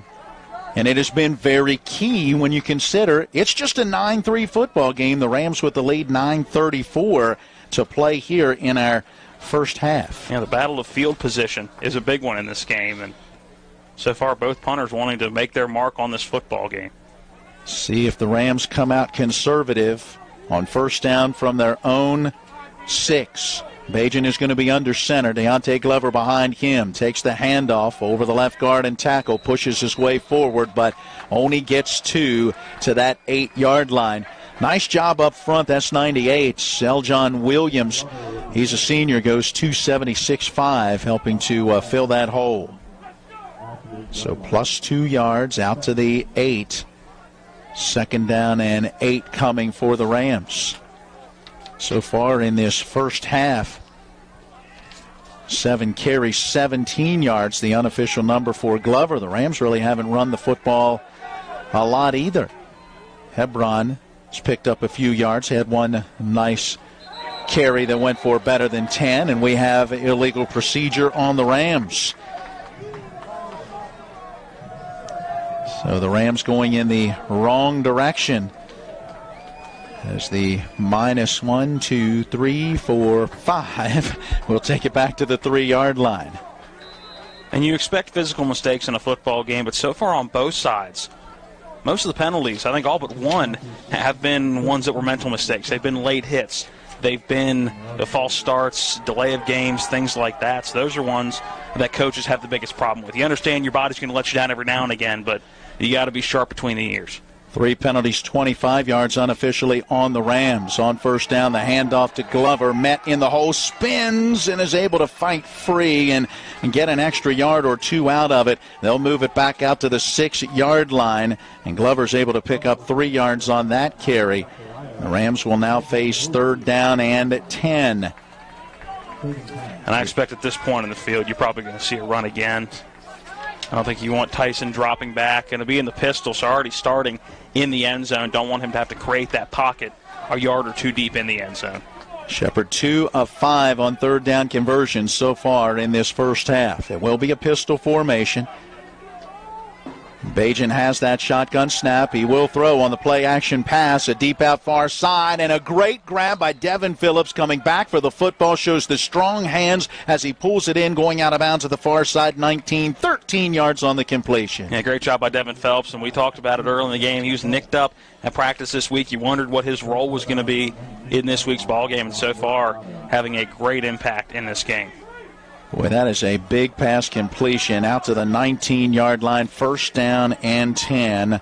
Unofficially now for the Rams, able to pick up 10 first downs in this first half. Shepherd will hand it off, going back to the ground game. Deontay Glover very quickly wrapped up and taken down for a loss of 1. Yeah, Cole Weaver getting blown up on that play. A couple of linemen, the defensive lineman in very quick for Mercyhurst. Interior lineman getting blown up a bit on that play. 2nd and 11 coming for Shepherd. Under 7 minutes on a running second quarter clock. 9-3 the Ram lead. Bajan has that shotgun snap, throwing near side. Catch made by Dylan Brewer, the slot receiver. He's out across the 25 to the 27, taken down there by Kessler. That gain good for just about 9, and Shepherd will face a 3rd down and 2. That's a very important play on 2nd and long to give them a manageable 3rd down. So from the 27, out of the shotgun, Bajan awaiting that snap. He's got it and wants to throw. Far side, catch made by Dylan Brewer. He's got the first down as he'll get to the 34-yard line. That's 7 yards on that gain. And that was as good of a curl as you can ask for. Tyson Bajan throwing that before Brewer even made his cut to look back at where the ball was coming from. So by the time Brewer turned around, that ball was only about 6 feet from him. He was able to just hold on to it and fall to the ground. I have the Rams now 4 of 7 on 3rd down conversions in this first half, and as a result, they have dominated the time of possession. They've run well over 30, almost 40 plays compared to only about 20 for Mercyhurst. Handoff going to the tailback, and that is Ronnie Brown, a 5'11 freshman out of Dundalk High School in Baltimore, Maryland. He busted off the right side, a big gain all the way out to the 47. So picks up 13 yards on his first carry. Now the 4th different running back we've seen for Shepherd in this ball game. They'll hand it off to him again, running right. He gets met, driven sideways, but still manages to scoot across the midfield stripe. And that one will go down to the 49-yard line in Mercyhurst territory. It'll be about a 4-yard gain. A lot of running there to pick up 4. Yeah, very quick, some happy feet when he's hitting those holes. And that was a good thing on the first run to bounce it to the outside. But I think dancing a little too much, he's got to pick a hole and run. Brown again behind the quarterback in the pistol formation. Bajan wants to throw. Pump fakes now, goes over the middle and tipped up into the air and incomplete. Almost got it to DJ Cornish. But good defense there by Jake Tarasovich to help break up that play. I'm not sure Tarasovich ever touched that football. I don't think he did either. I was going to say, he did a good job of getting his hand up and making it hard for Cornish to get that football, but I don't think he was ever in on that deflection. I think Cornish's right arm came over his shoulder, and Cornish tried to tip the ball to himself as he was falling to the turf. 10th play of this possession that started at the Rams 6-yard line. They now face a 3rd and 6 from the Mercyhurst 49. Bajan throwing and in and out of the hands of the intended target. The Rams looking for an interference penalty. Devin Phelps felt like the defensive back got there early. Keith Brickman able to knock that pass away, and with the incompletion, the Rams will bring on the punting units. Looked pretty bang to me on who got there first, the ball or the defender, and I think that's a tough play for an official to make. I don't think any official was in the position to make that call either, so I think that's a good no call. Obviously, the Shepherd would have liked to get that first down via the penalty, but just not. I don't think that's going to happen on that play. Noah Pohl to punt it out of there. Snap is back. Gets that kick away, angling far side. The return man's got it at the 14-yard line and then gets drilled up around the shoulder pads and taken down. That is a big special teams hit. And on that return looks to be a for Cortez Watson. Great special teams hit by David Eppert. He was in right around the top of the shoulder pads and clotheslining a defender. Well, let's see what we're going to get. Is that going to be the call?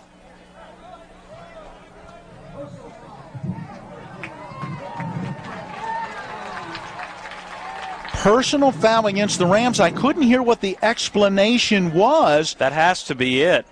I mean, Eppert came in high. I'm thinking that's what the penalty is going to be. I don't think it was helmet to helmet at all. It looked just like certainly wasn't a clean tackle. It was just up high.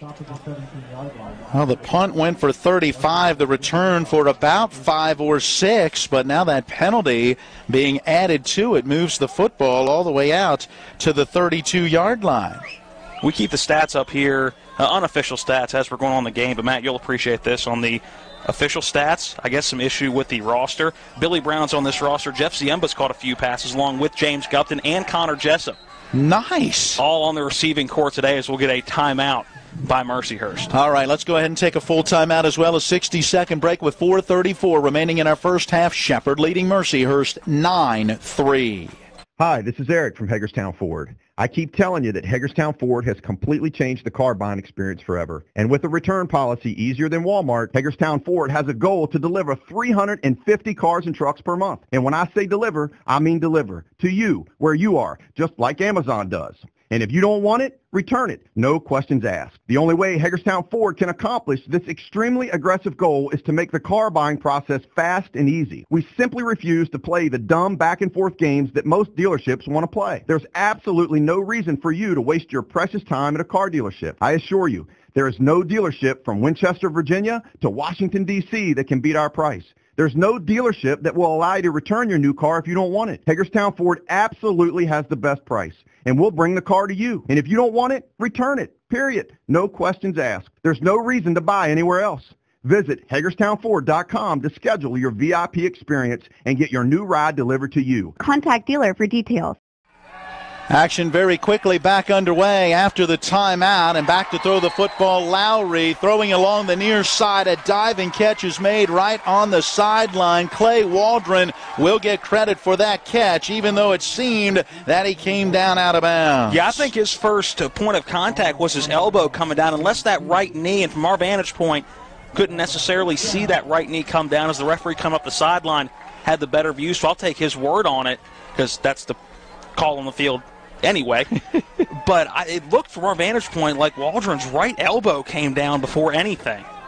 That gain good for 15 yards. First down and 10 from their own 47. High backfield behind Lowry, who's going to hand it off. Owens finds an opening off this right side of the line quickly into the secondary. Gets inside that Ram 40 down to the 36-yard line. Tim Womack, a linebacker, helping to make that stop. Waiting to see a run by Garrett Owens like that all day. You knew it was coming. A guy that's going to run the ball an awful lot again last week at 30 attempts, 125 yards. Biggest run for him yet today. And that gain good for 17 yards. First down and 10 from that Ram 36. Eye backfield now behind Lowry.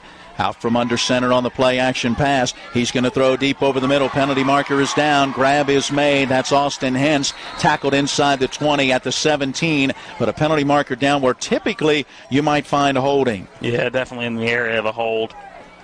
Those sticks aren't moving yet either. But looking like it, the way the celebration is, that's a defensive hold. It was a personal foul. You could actually catch a little bit of that off of the microphone, so that play will go down to the 17-yard line.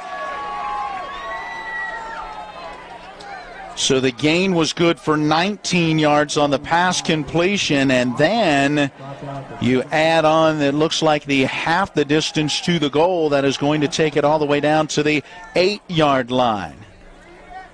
So a couple of very costly penalties in this possession for Shepherd. And down to 3:13 to play here in our first half. And from the Ram 8. First down and goal to go for Mercyhurst, trailing 9-3. Play clock now under 10-2 as well. 7 seconds, 6 seconds down that play clock. Lowry out from under center, hands it off. Owens met in the backfield, and down he goes. Knifing in there quickly is the Ram linebacker Corey Shell. That's a big hit. A loss all the way back out to that 13-yard line, -5. Yeah, not an easy guy to bring down by yourself. Did a good job of going low and just making sure that Owens couldn't go anywhere.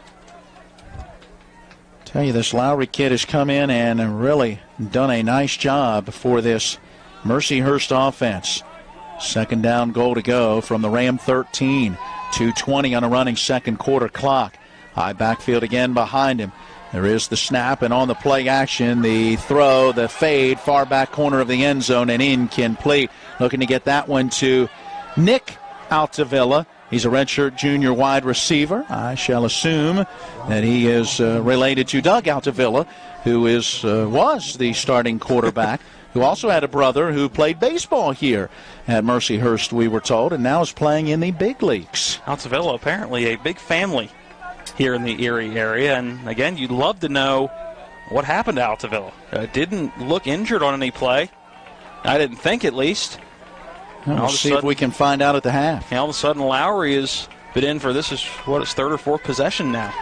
Third and goal to go from the 13. 0 of 4 on third down conversions in this first half is Mercyhurst. And now we are going to have a timeout as Mercyhurst will burn their second one. They'll have one remaining. Let's go ahead and take a 30-second break and then be right back with your score. 2:11 to play in the first half. Shepherd 9, Mercyhurst 3.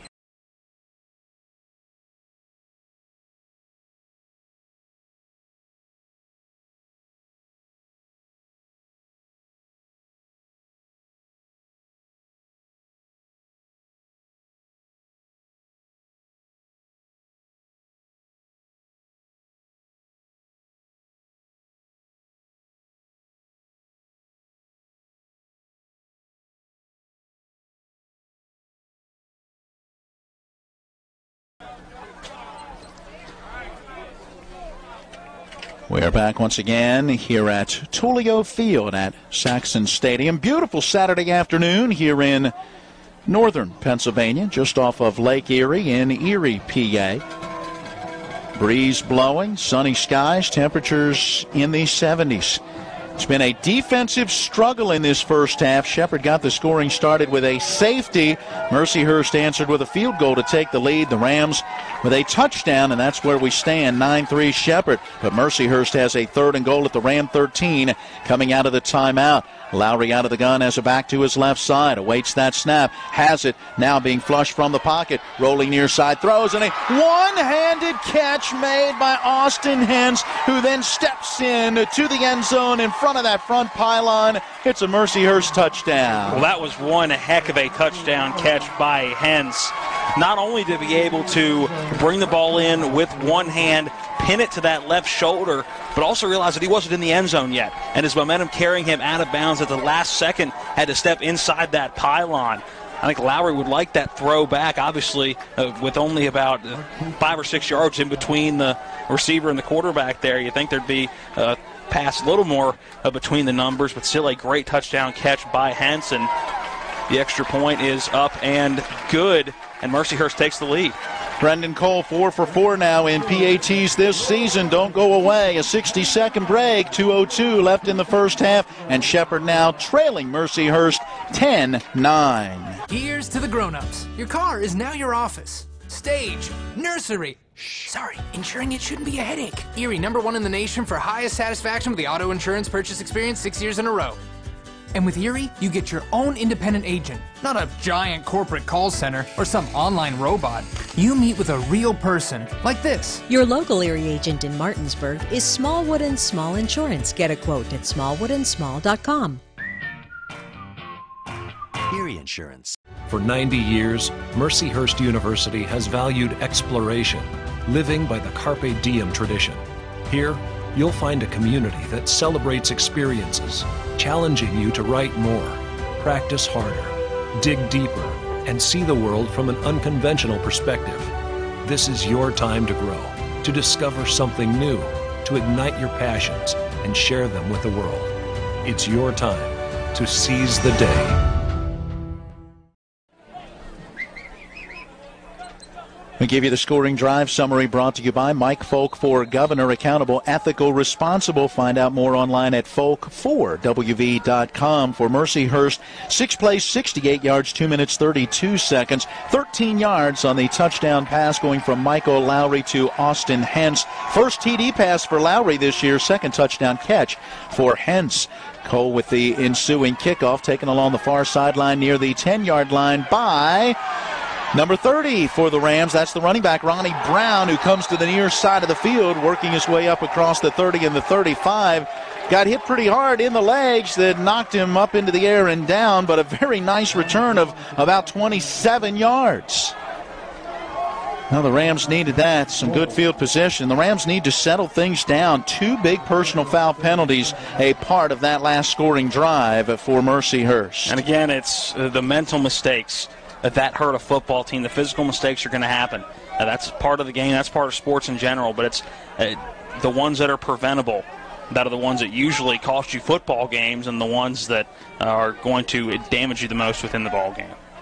Timeouts remaining for Shepherd, and so plenty of time to try to go down and get some points. Deep pass far side on an out pattern to Devin Phelps. He cuts back to his left to the middle of the field and was able to work his way down to about the 41-yard line in Mercyhurst territory. That gain will be good for 22 yards. That's a great job by Devin Phelps. He's right near the sideline. Most receivers are just going to turn to that outside and get out of bounds knowing they have the first down. He kind of faked going outside towards the sideline, then cut back inside, and then now we'll have another offensive penalty for Shepherd. Yep, 5 yards lost on the illegal procedure penalty. Going to move the football back out to the 46 in Mercyhurst territory. It will bring up 1st and 15. Unofficially, I've got 7 penalties, 70 yards now in this first half for the Rams. Another mistake. Now 1st down and long, 1:20 and counting here in the first half. Bajan to throw, hit as he let it go. Coming back to get it is Brewer. They'll mark his progress at about the 35 before he got wrestled backwards there. That's a pickup of 11, and it looks like the Rams will go ahead and burn a timeout. Timeout Shepherd with 1:12 remaining here in our first half. And Shepherd will face about a 2nd down and 4 from the 35 of Mercyhurst. We'll go ahead and keep it here for right now. Second and manageable for the Rams. And moving the ball very efficiently on this drive, but they've gotten to about this point in the field, give or take about 5 or 10 yards, a couple of times in this ball game, and this just seems to be where their drives are halted. I think they need to get inside the 30-yard line and try to creep closer to the red zone and keep this rhythm going. They need to score before halftime. Right now, they're struggling offensively to put a couple of series together within a drive. Their first drive halted at the 43 of Mercyhurst. Their next drive at the 47 of Mercyhurst. Threw an interception at the 35 of Mercyhurst. Got a touchdown. Then were at their own 41 when they were forced to punt, and at the 49 of Mercyhurst when they were forced to punt. So Shepherd has had their opportunities, as you've said, have not been able to take advantage. Let's see if they can here. 2nd down and 4 from the Laker 35. Out of the gun, Bajan has that snap, looking near side, throwing deep for Devin Phelps, and he's got it in the end zone. Yes, the catch is made. It's a Shepherd University Ram touchdown. The ball a little underthrown. Devin Phelps doing a fantastic job of adjusting to it. Not a bad throw by Tyson Bajan at all, and good coverage on the back end by Keith Brickman. What it's looking like on that back end, and just a great job by Mercyhurst defense, but also a great catch by Devin Phelps, and another long touchdown. He's now got 1 in each game. That took all of 48 seconds to answer that Mercyhurst touchdown. And Hayden August Scriven on to try to add that PAT. Snap back, placement down, kick is up and no good as he pushed it wide to the right. And the Rams will settle for 6, meaning a 5-point lead. A 60-second break, and then we are back to Saxon Stadium with Shepherd leading Mercyhurst 15-10. Hi, this is Eric from Hagerstown Ford. I keep telling you that Hagerstown Ford has completely changed the car buying experience forever. And with a return policy easier than Walmart, Hagerstown Ford has a goal to deliver 350 cars and trucks per month. And when I say deliver, I mean deliver to you, where you are, just like Amazon does.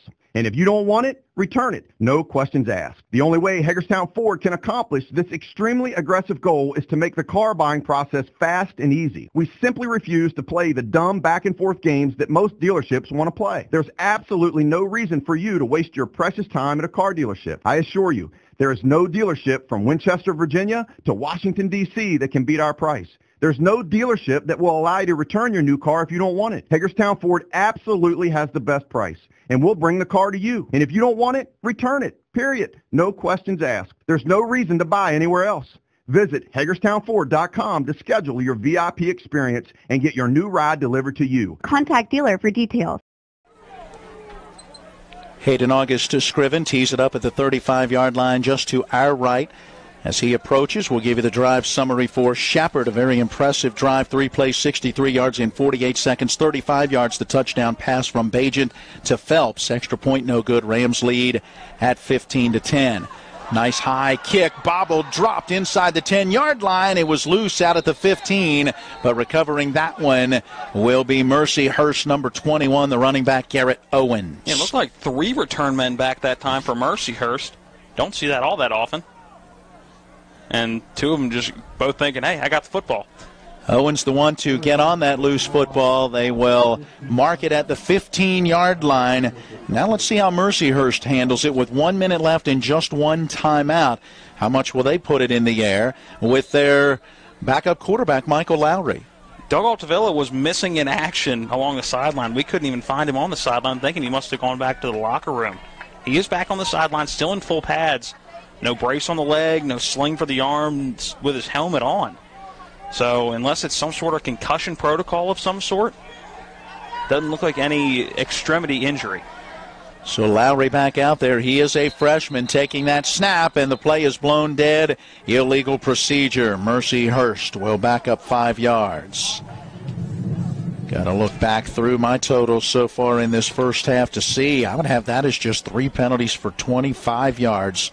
Whistled against Mercyhurst in this first half. So they've done a nice job not committing penalties. This one's a big one, though. Moves them back to their own 10-yard line. And now this is where the Rams need to be opportunistic and get their first turnover of the season. They didn't force a turnover last week against Ohio Dominican.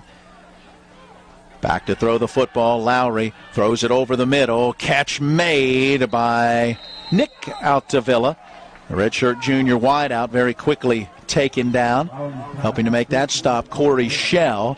They'll spot that football out at the 14-yard line +4. And I think Mercyhurst is going to be intent to take this one into the locker room, down by 5. 35 seconds down counting in the second quarter. No timeouts called on either side. And it looks like on 2nd and 11, they're going to run one more play, probably give it to Owen, see if he can break one for long, but other than that, just take it into the locker room down by 5. Yeah, there it was, the handoff to Owens, and no place for him to go. He got bottled up very quickly in the backfield, and it looked like helping to make that tackle was Kyle Smith, the linebacker, and now it looks like the Rams will burn a timeout. Yeah, they had 2 to play with, now just down to 1. But if they can get a stop here on what's going to be a 3rd and 15, it at least is going to make Mercyhurst punt the football. And anything can happen on a punt return. Or perhaps you even go for the block. 1 of 5 on 3rd down conversions in this first half is the unofficial number for Mercyhurst. I've got 7 carries, 16 yards in this first half for Garrett Owens, the starting tailback, who had 30 carries for 117 yards last week. By the way, with that 100-plus yard performance, it was the 7th time in his career that Owens has gone for 100 yards or more. 3rd down, 15 from their own 10-yard line. Mercyhurst football down by 5. Yes, 15-10. Figure this one out if you haven't tuned in for the entire game. No field goals, no 2-point conversions, and Shepherd has 15 points. Here's a riddle for you. Or at least a math problem to figure out. I formation this time as Lowry is up under center on this 3rd down and long play. Brings a man in motion from right to left. Snap and the handoff. Owens coming near side. The Rams able to string it out, and eventually they bring him down after a gain of 1 to the 11-yard line, and Shepherd will again burn a timeout and force the punt. And Coach McCook wants more time put on the clock. He called the timeout with about 11.5 seconds left, and now down to 9.6. So you're talking at least a second and a half to almost 2 seconds taken off the clock, and we'll see if that's adjusted at all. And I think it should be to at least 10 to 10.5 seconds. Right now, no indication. We are going to have it adjusted now. 12 seconds. Wow, it's even more than I was anticipating. I saw the jog down the field by Ernie McCook trying to call that timeout. When I noticed, it was about 11.2. So 12 seconds left, and even if this is a short punt that happens to go out of bounds or even a short return, you may still have a Hail Mary opportunity here at the end of the half for Tyson Bajan. Mercyhurst going to punt deep in their own territory. For the Rams, a new returner going back deep. That's 86, Zane Lewis. Listed as a redshirt freshman, a wideout out of Westminster, Maryland. We've now seen 4 different return men in 2 weeks for the Rams, just on punts. Cole, out of his own end zone, awaits that snap. He'll punt from just about the goal line. There is the snap back. Punt is away. Low line drive. Lewis comes up. He's got it at the 45-yard line and immediately hit and taken down. Cortez Watson with the great special teams tackle. Yeah, great open field tackle, and still an opportunity here for a Hail Mary at the 45-yard line. Definitely a throw that Tyson Bajan can get into the end zone. Roughly 34 yards on that punt. Virtually no return. The one thing you're concerned about on a Hail Mary opportunity, you're not necessarily concerned about, because if Tyson Bajan throws an interception, it's not the end of the world except for his stat line. Obviously, you don't want those interceptions in your stats. But Shepherd is not the tallest at wide receiver this year. In the past, they've had those big, lanky receivers. And right now, they just don't have those. Not necessarily the tallest at the quarterback position. 3 down linemen and 3 back in that prevent-style defense. Here is a quick pass to the near side. Devin Phelps with that grab, and he will get to the near side 35-yard line, forced out of bounds, and time has run off the clock. It looks like they'll spot it right at that 35-yard line, and it'll be a gain of 10 and nothing more than a chance to pad the stats just a little bit. Interesting play call to close out that first half. So the teams head into the locker rooms. We're at the intermission here at Tullio Field at Saxon Stadium in Erie, Pennsylvania. We will take a 2-minute timeout and then return to get our halftime activities underway with the score, Shepherd 15 and Mercyhurst 10. They're my closest friends. We've been through a lot together. Seeing our kids off to college, Kelly losing her mom, my 50th birthday, I trust them with so much. So when it came to my finances, I trusted Kelly's referral to her Ameriprise advisor. Beth gives me the comprehensive advice that helps me feel confident my financial future is secure. With the right financial advisor, life can be brilliant. Ameriprise Financial. If you have been injured in an auto accident or due to someone's negligence and you want to know what your rights are, call Ferretti Law Office at 264-8505 to discuss your claim for free. Attorney Joe Ferretti is prepared to answer your questions and explain your options. Put Joe Ferretti's legal experience and history of proven results in your corner to fight the bullies from the insurance companies. At Ferretti Law Office, we're here to help you win. For over 36 years, Green Tree Realty has been helping the Shepherdstown community find a place to call home. Our friendly team is ready to help you navigate the market and is your trusted resource, complete with a wealth of experience and local knowledge. For those looking to buy land, commercial property, or a home, we'll help you find the perfect fit. From staging and negotiations to closing and beyond, we're with you every step of the way.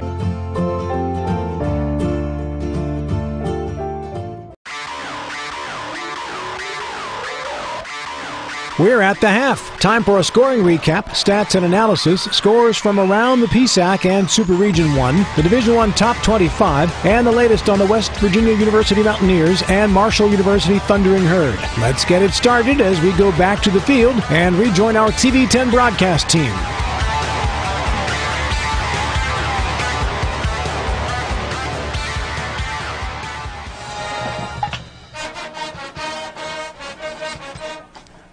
We're back once again here in Erie, Pennsylvania. It's the WVU Medicine Berkeley and Jefferson Medical Center halftime show. The best in healthcare. Close to home, it's WVU Medicine. Along with Matt Crawford, I'm Matt Miller. Our engineer at the studio, Caleb Falero, Eric Sterick, and John Alderton, our cameraman and on-site producers for today's TV10 Ram broadcast. Matt, as we look back at this first half, it has been a unique one, to say the least. Shepherd with the opening possession looked pretty good as they went from their own 19 to the 43 of Mercyhurst on a 3rd and 6, an incomplete pass. Brought the punting unit on, and really, Noah Pohl has been one of the top players in this first half as his punt went 40 yards, pinning Mercyhurst at the 3-yard line. On their very first play, they handed it off to the tailback, Garrett Owens. He was met in the hole by Chris Lane. The linebacker knocked the football free, and it was recovered by Mercyhurst in the end zone. A safety gave Shepherd a 2-0 lead. Yeah, at that point, you're going, okay, Shepherd's defense finally stepping up into this one. I think really bouncing back a little bit from the second half they had last week against Ohio Dominican. And while you mentioned this later on in the first half, that Shepherd looking for that first turnover. I know not in the stat column is that going to be a turnover, but I think you consider that a turnover when you're able to force a fumble, when you're able to get the safety and force a punt. I think while it's not going to go down as a turnover, that's just as good as a turnover, but it was a good way to start defensively, and you're thinking, okay, let's see if the defense can spark the offense a bit, and they did a bit, but at the end of the first half, end of the first quarter and second quarter, Shepherd has struggled to put together long drives. And I think that last drive that got them to the 15-10 was their best drive of the game so far. All right, let's tell you how we got there. So Shepherd gets the football back after the free kick. They go 3 plays and out, give it to Mercyhurst. They go 3 plays and out. The Rams get the football and again begin to move. A couple of first downs. They go from their own 32 to the 35-yard line in Mercyhurst territory. And then Tyson Bajan forced a pass. It got picked off by Jake Tarasovich. He was able to return that football all the way to the Ram 27. The Shepherd defense, they bent but did not break. Gave up 1 first down, but was able to get the hold, and Mercyhurst went for a 25-yard field goal. The kick was up and good. It was roughly 4th down and 5. Must have been 4th down and 5.5 because the Rams actually jumped offside on the field goal attempt. They went to the head coach for Mercyhurst, and Marty Schatzel said, we'll keep the points on the board and decline the penalty. I think that was a very questionable decision. You look at that now, it's a 15-14 ball game. If he decides, assuming they're going to punch it in the end zone from that close 1st and goal from inside the 5, I'm not sure I understand that. Even if, depending on where the ball is, it becomes the 4th and inches. You don't trust your running style team, the hard-nosed offensive football team you have, to get less than a yard on that. I didn't necessarily agree with that, but that's why we're up here and not on the sideline, and they got points regardless either way. So with the field goal, it was a 3-2 lead for Mercyhurst. Shepherd would get the football on the ensuing kickoff and put together their best offensive drive of the first half. 9 plays, 70 yards, 3 minutes and 21 seconds, capped by a 17-yard touchdown pass. Tyson Bajan to DJ Cornish. The Rams get the PAT and take a 9-3 lead, and that was the score as we went into quarter number 2. Mercyhurst, with their next possession, would be forced to punt, but ultimately pinned the Rams back at the 6-yard line. Shepherd able to get the ball out to midfield before being forced to punt, and at that, Mercyhurst got the football after a penalty, a personal foul on the punt return, gave them the ball at the 32. They put together a 6-play, 68-yard drive, 2 minutes and 32 seconds, and it was a 13-yard touchdown pass going from Michael Lowry to Austin Hentz, and with the extra point, Mercyhurst took a 10-9 lead, but it would be short-lived as the Rams, on the very next possession after the kickoff, they started at their own 37 and needed only 3 plays to cover 63 yards. Took them 48 seconds, and with 1 minute and 4 left in the first half, a 35-yard touchdown pass from Bajent to Devin Phelps gave the Rams a 15-10 lead, but the extra point for Hayden August Scriven missed wide to the right, and That's why we have the kind of quirky 15-10 Shepherd lead here at the intermission. We'll give the official stats coming up in our next segment after the break. But time of possession, 19 minutes and 12 seconds for Shepherd, just 10:48 for Mercyhurst. Shepherd has done a very good job of controlling the tempo of this ball game, and we'll give the stats as best we can. Again, I told you a little bit earlier that the numbers apparently not matching up, and it'll be a little bit of a blast from the past. We'll give you just a couple of those numbers in our next segment. All right now we need to go ahead and take a break, and let's see when we come back. We'll see what else is going on around the Pennsylvania State Athletic Conference and some other Division II and Division I scores as well. That's on our halftime report, brought to you by WVU Medicine Berkeley and Jefferson Medical Centers, the best in healthcare close to home. At the intermission, your score, Shepherd 15 and Mercyhurst 10.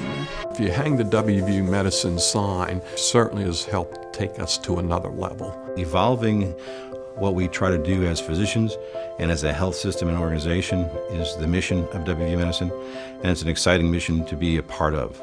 With the knowledge and the years of practice that they've put into this institution, you know, they know a lot. They can help you, and they've helped me a lot. Having people treated locally enhances their overall care. Hello, I'm Michael Falk, a lifelong resident of West Virginia, husband and father. I worked my way through school and life with honesty, hard work, and determination. These principles have served me well in athletics, education, farming, and aviation, and have carried me through years of fighting for a more accountable government at the local and state level. These same core principles will allow me to serve you well in Charleston. I believe true leadership is sticking your neck out for right, even when it goes against the establishment. You can help me put principle over politics and beat the odds one more time. My name is Monica. I'm an elementary school teacher. My name is Mitch. I'm a graphic design specialist. We have 4 children. Currently we have life and auto insurance with Erie. Our agent is helping us to move our homeowners insurance to Erie as well. They've always been a good company and good customer service. If anything ever happens to me, my family will be protected. Your local Erie agent in Martinsburg is Smallwood & Small Insurance. Get a quote at smallwoodandsmall.com. We welcome you back into our halftime show, brought to you by WVU Medicine Berkeley and Jefferson Medical Centers. We are at the intermission, a 15-10 lead for Shepherd here at Mercyhurst. Time to see what else is going on around the Pennsylvania State Athletic Conference, and for that I'll turn it over to Matt. Well, a final from noon today. Again, we're getting a later start, so a lot of games have already finished up. A few from 12 o'clock and 1 o'clock have gone final. Westchester is taking on Gannon. All Westchester 48-14. IUP was at Millersville. Millersville shut out IUP all over Millersville, 54-20. A final between Cal U and Kutztown. Cal U, the home team in that one, and Kutztown getting the 7-point win, 35-28. In the third quarter, it's Clarion welcoming Lock Haven, and it's Clarion with the lead in the third quarter, 34-7. Also in the third quarter, East Stroudsburg's at Seton Hill, and it's East Stroudsburg up 21-12. A 6 o'clock game rather for Slippery Rock and Shippensburg, so that game has not started. It'll start right after our game finishes up, or in our fourth quarter. And of course, a game around the region that we'll be paying some attention to on our drive home, because they don't kick off, I believe, until 6 o'clock. I'm anxious to see how Ohio Dominican does at Valdosta State today after that hard-fought come-from-behind win in Shepherdstown last weekend. Yeah, looking forward to it. Yeah, at 6 o'clock kick. Finley also playing Northwood tonight. Finley, a former opponent of the Shepherd Rams. The last playoff game the Shepherd Rams were in. And real quick, before we jump to Division I scores, let's take a look at some of the Mountain East scores. Let's start with the games that took place on Thursday, as the Mountain East is doing more and more Thursday games each year. Wheeling taking on Fairmont State, all Fairmont State 53-10. Charleston at Urbana. Urbana getting the win over Charleston 28-20. That's a shock for Charleston. And Notre Dame is at West Liberty. Notre Dame gets the win 43-24. No shocker there. And finishing up in the games, I don't think there were any on Friday. No, none this week in the Mountain East. And today, A couple of games already finished up, and one game at 7 o'clock tonight. It's Frostburg and Concord. That's a game that was at 12 o'clock this afternoon. Final, Frostburg over Concord, 52-14. Good win for the Bobcats. Welcome into the Mountain East. Yeah, and that's a Frostburg State team that had been very successful in their particular level of play before moving into Division II in the MEC, so not fully surprised by that score. And a tight one between the Yellow Jackets of West Virginia State hosting the Pioneers of Glenville State, a 33-30 win for West Virginia State, and they kick off at 7 o'clock tonight. It is Wesleyan at Davidson. And there's your scores from around the region in Division II. And real quick, let's give the Division I scores. But there first, you I go. think you have something. No, that's what I was waiting for, because go ahead and start with yours. I don't want to start with mine. I don't want to bring mine up. It's our Maryland Minute here at the half. I have to bring it up because if I get excited about the wins, I got to take the losses. And what a Maryland Saturday for you, losing to Temple 20-15. That is such a Maryland Terp thing to do, is lose to Temple. Your highest top 25 rating since 2006. Wins. Your first top 25 rating period since 2013. And what do? You go up to Philly and lose to Temple. What are you doing, Terps? You're killing me. Meanwhile, as a Mountaineer fan, we can get excited. How about the West Virginia Mountaineers? Could they handle NC State today with Hall of Fame weekend in Morgantown? Yes, they can. What's the final? 44-27. The Mountaineers over the Wolfpack. Austin Kendall, 27 for 40, 272 yards, 3 touchdowns, and here's the big thing, just 1 pick. Nice. How did they run the football? That's the ratio you need. It looks like McCoy, 10 carries, 66 yards, 2 touchdowns. So not even numbers that are going to jump off the page at you. What does that tell you? The defense played really well this week. Well, and it also tells you they ran the football better than the first 2 games. Remember, the Mountaineers came into this one near the bottom or at the bottom in several rushing categories. So they got a little ground game going. That helped to support that passing game. Austin Kendall came back and threw well, and the Mountaineers are 2-1 after a big win over NC State. So there you go. Some scores from around Division II and Division I. When we come back, we'll take a look at the numbers from the first half. We are at the intermission here in Erie, Pennsylvania, with Shepherd leading Mercyhurst 15-10. Let's talk trash, because when it comes to trash, you have options. Panhandle Dumpsters is a local family-owned garbage hauling company serving both residential and commercial customers with weekly trash pickup, dumpster service, yard waste pickup, and bulk pickups too. Panhandle Dumpsters will give you a free trash can and provide curbside service for just $23 a month. Panhandle Dumpsters features a fleet of quieter, eco-friendly garbage trucks, thereby reducing the noise usually associated with pickup. Switch now and save up to 30%. Call 833-DUMP-STR, panhandledumpsters.com. Hi, this is Eric from Hagerstown Ford. I keep telling you that Hagerstown Ford has completely changed the car buying experience forever. And with a return policy easier than Walmart, Hagerstown Ford has a goal to deliver 350 cars and trucks per month. And when I say deliver, I mean deliver to you, where you are, just like Amazon does. And if you don't want it, return it. No questions asked. The only way Hagerstown Ford can accomplish this extremely aggressive goal is to make the car buying process fast and easy. We simply refuse to play the dumb back and forth games that most dealerships want to play. There's absolutely no reason for you to waste your precious time at a car dealership. I assure you, there is no dealership from Winchester, Virginia to Washington, D.C. that can beat our price. There's no dealership that will allow you to return your new car if you don't want it. Hagerstown Ford absolutely has the best price, and we'll bring the car to you. And if you don't want it, return it, period. No questions asked. There's no reason to buy anywhere else. Visit HagerstownFord.com to schedule your VIP experience and get your new ride delivered to you. Contact dealer for details. Back again here at Saxon Stadium on the campus of Mercyhurst University. A beautiful Saturday afternoon for college football, and don't go away. We got an exciting second half coming up. Shepherd right now with a 5-point halftime lead. Let's take a look at the numbers from the first half. Brought to you by Joe Ferretti Law Office, delivering first-rate service and results for our clients. Vehicle accidents, slip and fall, medical malpractice. Call the Joe Ferretti Law Office for a free consultation at 304-596-8854. All right, let's have some fun. Let's first just look at the team numbers, then we'll have the fun when we look at the individuals.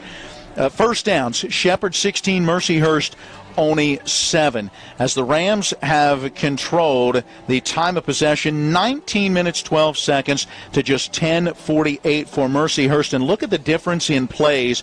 44 plays for Shepherd, 283 total yards, 27 plays for 139 yards for Mercyhurst.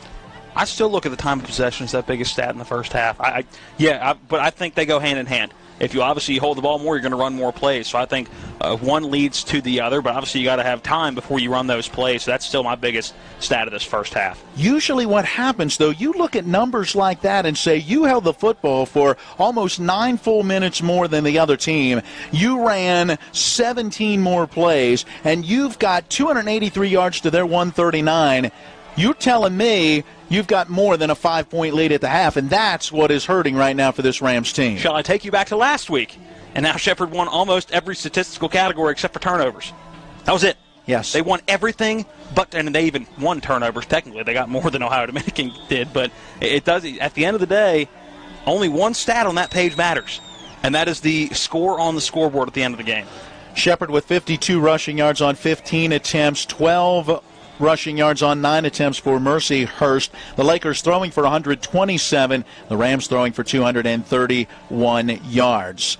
We look at penalties in the first half. Shepherd 6 for 49 yards. Mercyhurst just 3 for 25 yards. The Rams 3 of 7 on third down conversions. Mercyhurst 1 of 6. Neither team going for it on fourth down.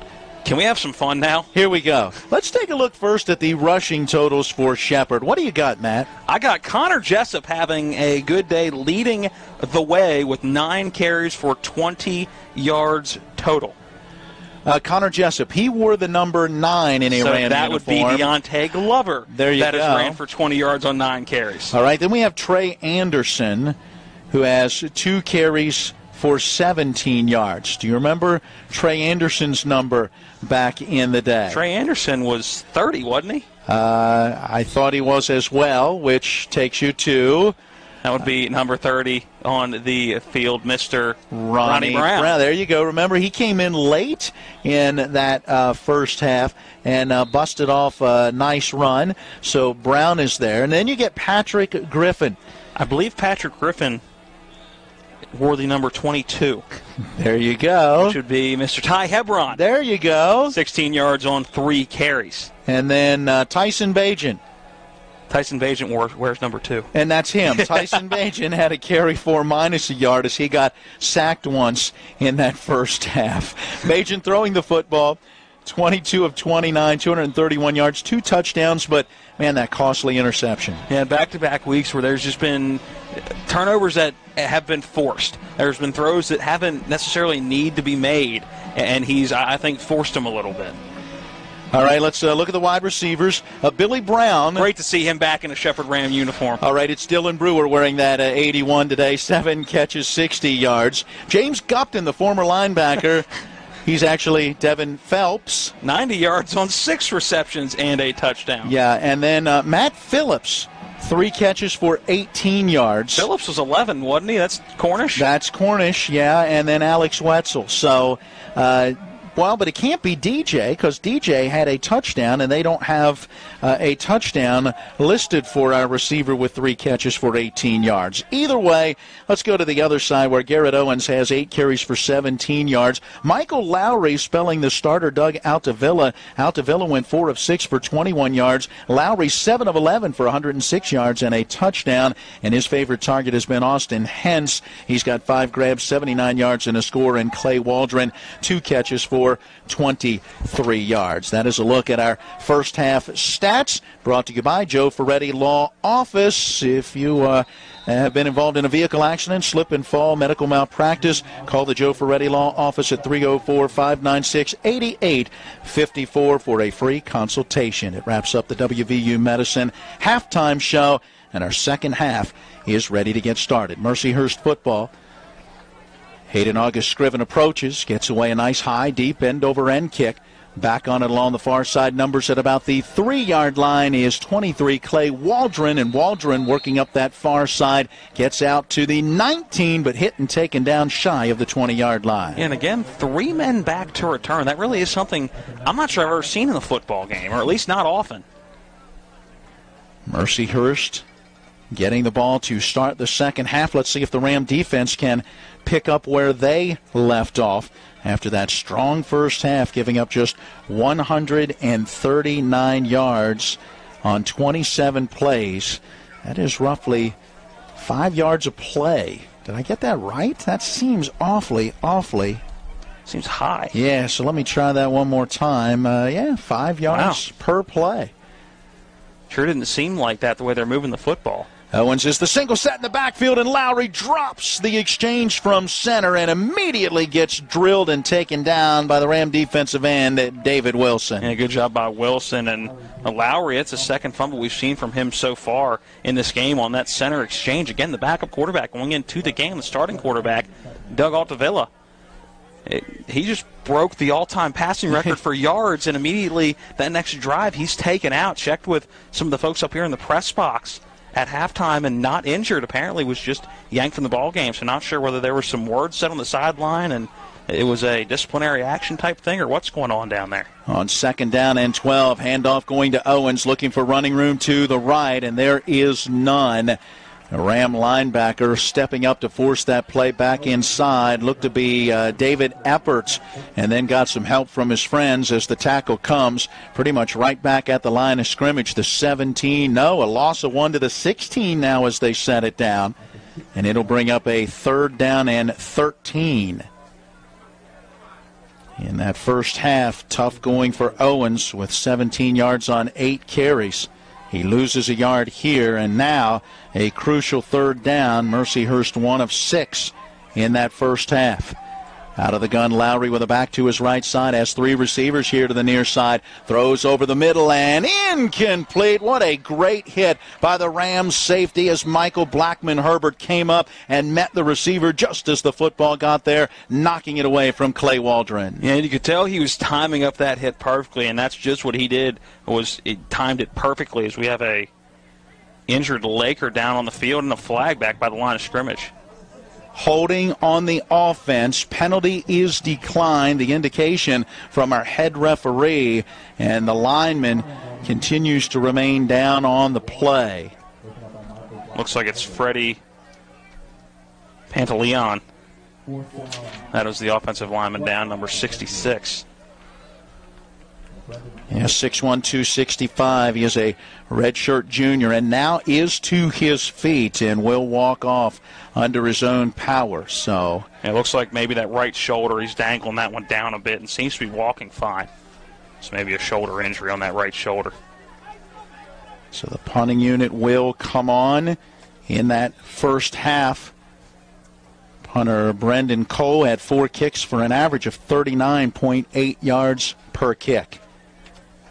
Waiting for it at his own 2. He's got it and gets that kick out of there. Low line drive. That one's going to take a bounce and into the hands of the Ram return man. That is Zane Lewis, who gets to that far sideline and goes out of bounds at the 45-yard line in Mercyhurst territory.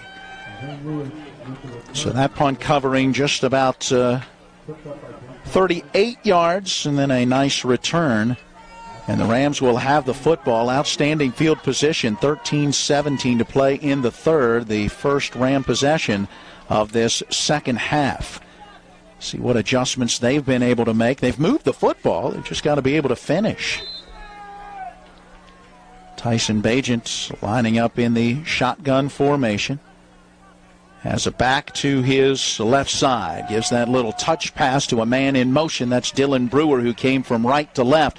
Brewer outside the numbers on that far side, picks up 5 to the 40. Yeah, we saw that play a couple times last week where they send that receiver in motion, and Bajan doesn't even give a handoff. It's more of just a redirection, a quick pat down into the arms of that receiver in motion, and it's been pretty successful each time they've used it.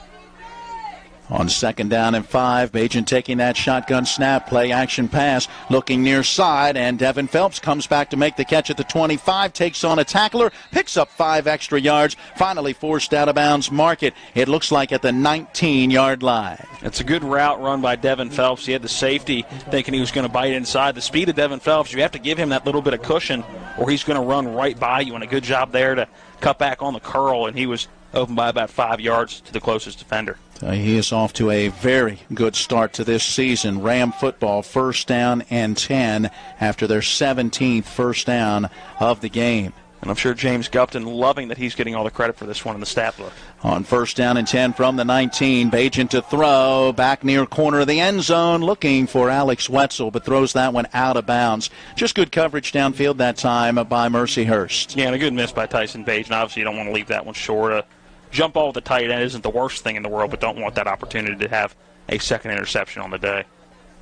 So from the 19 of Mercyhurst, a 2nd and 10 for the Rams, looking to that far side, getting that play call signaled in to them. The Rams will keep Wetzel out there as a tight end. He'll line up as a tight slot to the left. 2 receivers out that way as well. Single receiver to the near side is Sterling Dudney. There is the snap and the play action, and the catch made by the wide receiver out on that far side, and that is Josh Pulse, who is able to get a block and get down inside the 15 to the 12-yard line. That's a pickup of 7. Boy, we saw 11 different receivers catch passes last week in the opener, and Matt, it's continuing in this one as the Rams are getting a bunch of guys involved. And Pulse has been in on a couple plays so far today. More as a blocking wide receiver and got called for a penalty earlier in the game, but this is the first time we've seen him put his hands on the football. And again, a lot of young guys going in and out of the Shepherd Ram receiving corps right now. Is a couple of last-second changes being made. Is 4 seconds on the play clock, and Bajan does hurry up and get the play off. Handoff going to Deontay Glover, finds a little opening up the middle, pushes his way inside the 10. Is he going to get the first down at the 9 or not? Yes, he does.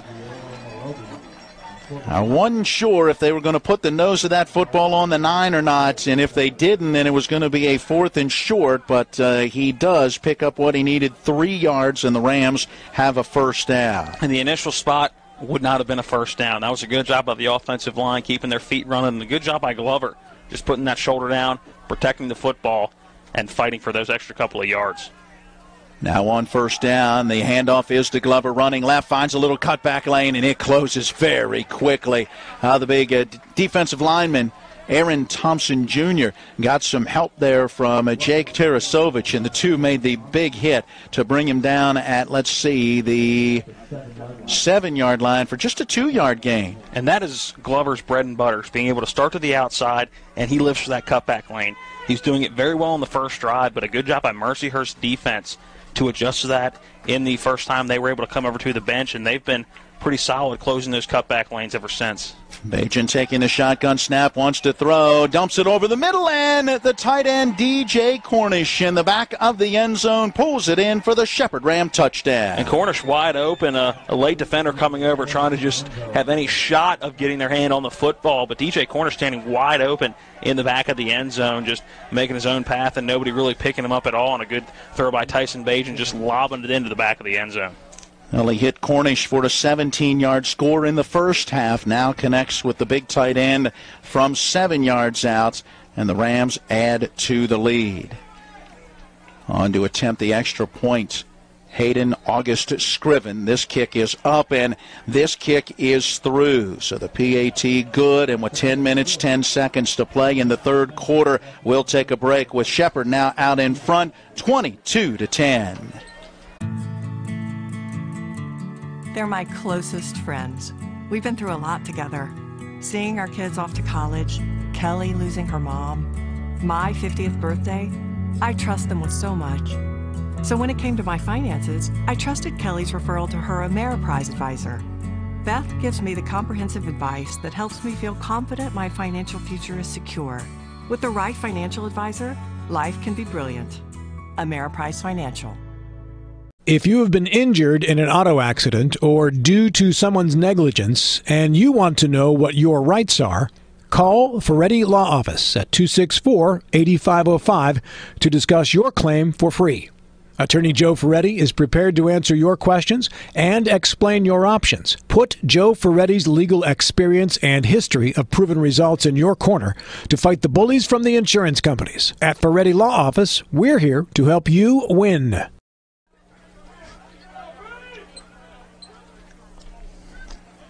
We'll give you the drive summary after the ensuing kickoff as Hayden August Scriven approaches and gets it away. Deep kick. This one will go into and out of the end zone as that one hit directly on the out-of-bounds sideline halfway through the end zone. That is a touchback. Mercyhurst will have it at their own 25. Our drive summary brought to you by Mike Folk for Governor. Accountable, ethical, responsible. Paid for by Mike Folk for Governor. 7 plays, 45 yards in 3 minutes and 7 seconds. A 7-yard touchdown pass. Tyson Bagent going to DJ Cornish, and the Rams lead 22-10 as Hayden August Scriven added the PAT. Second offensive possession, a quarter number 3 for Mercyhurst. They went 3 and out the first time they had it, and this is a chance for the Rams to really kind of take charge in this football game. Another stop and another score on the board begins to create some separation. Back out there at quarterback, Michael Lowry, the freshman, has it back to his left side. That's Owens. Brings a man in motion and hands him the football. On that jet sweep, Cortez Watson, and no place for Watson to go as the Rams string that play out to the sideline. Chris Lane in there on the stop, along with the Rams' Antonio Fox.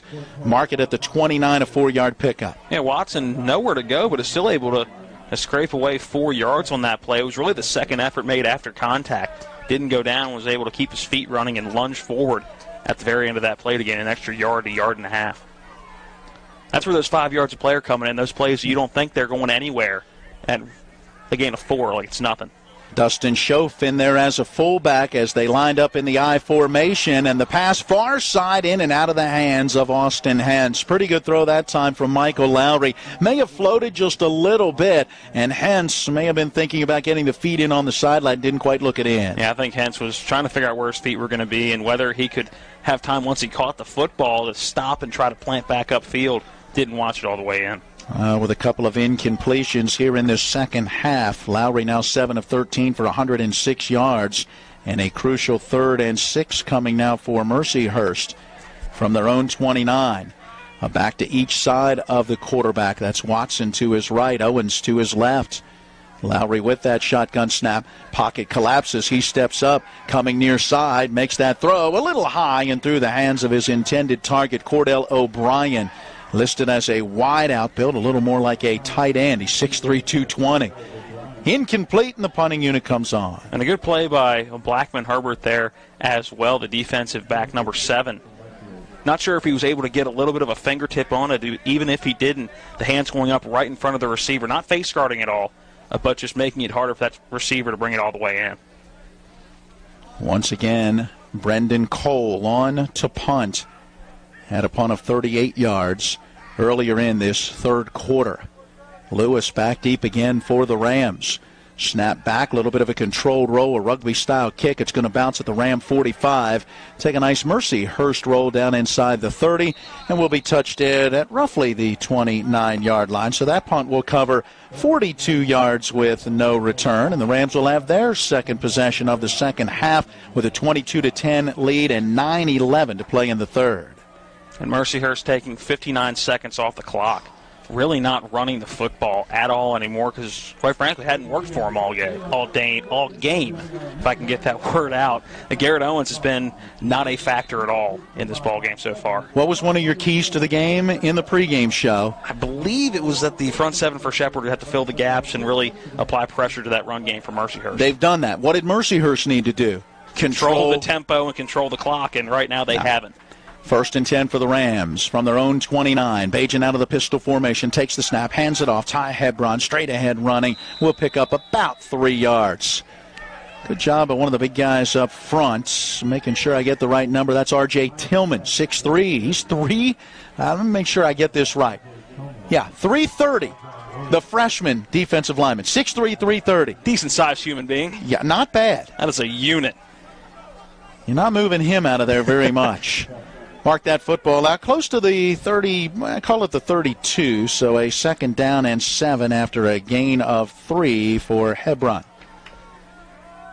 Hebron now up to 19 yards on 4 carries. Back to throw, Bajan. Nice reverse pivot to avoid some pressure. He throws far side in the pass, incomplete, but hang on, a penalty marker is down in an area where we may have a hold or a pass interference.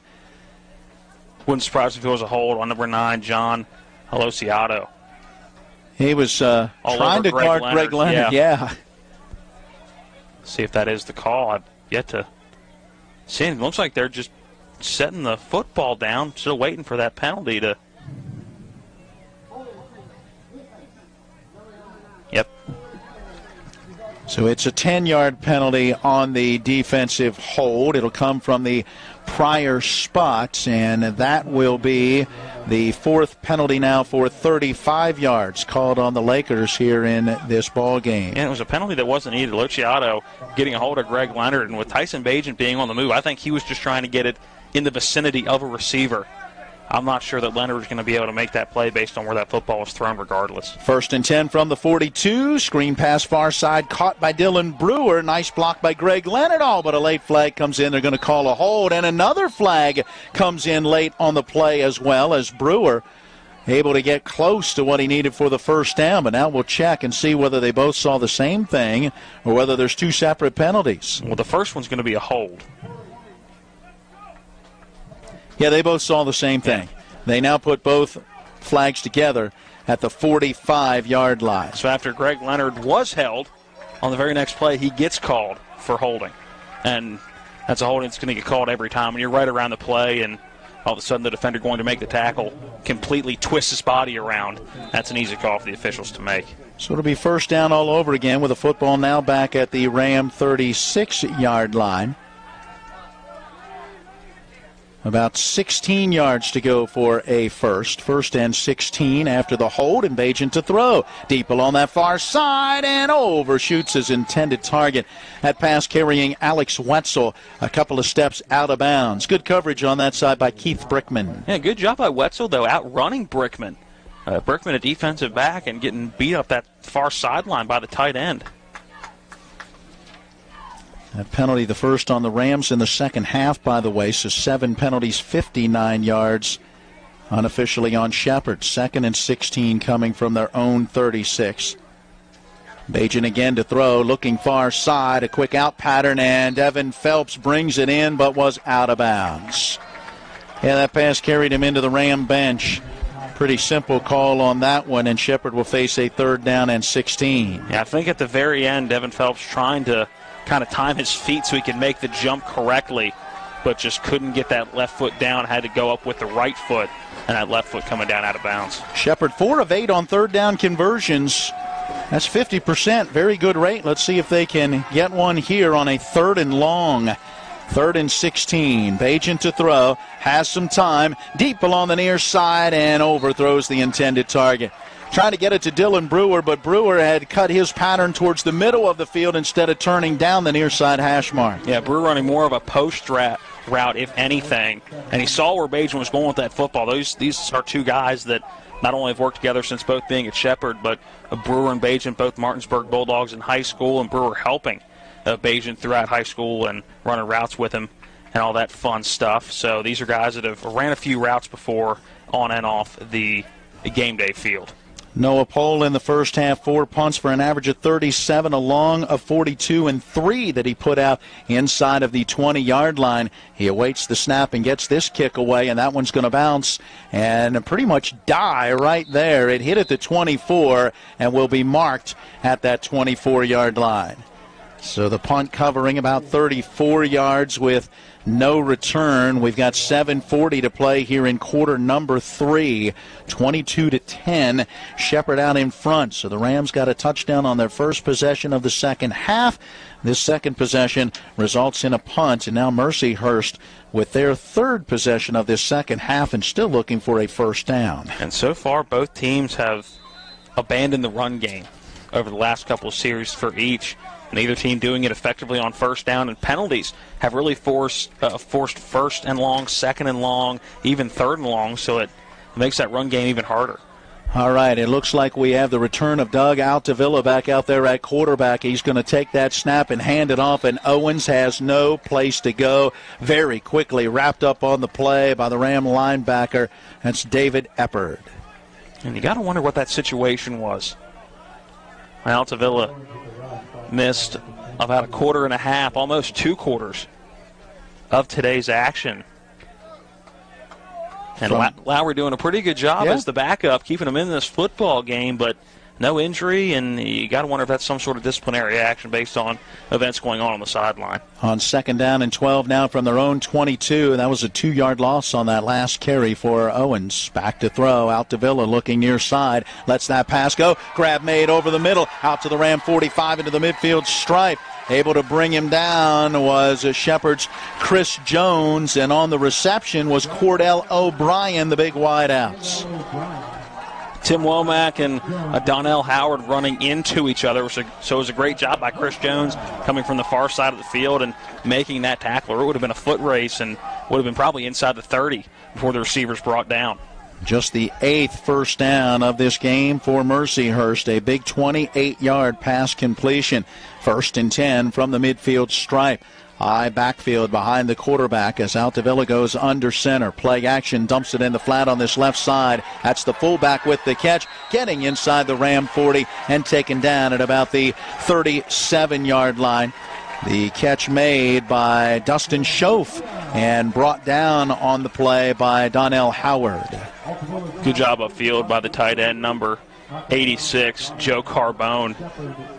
Allowed a few extra yards upfield. So that football gets set at the 37 in Ram territory, so 13 yards on that pass completion. And back-to-back first down plays for Mercyhurst. 28 yards and 13 yards.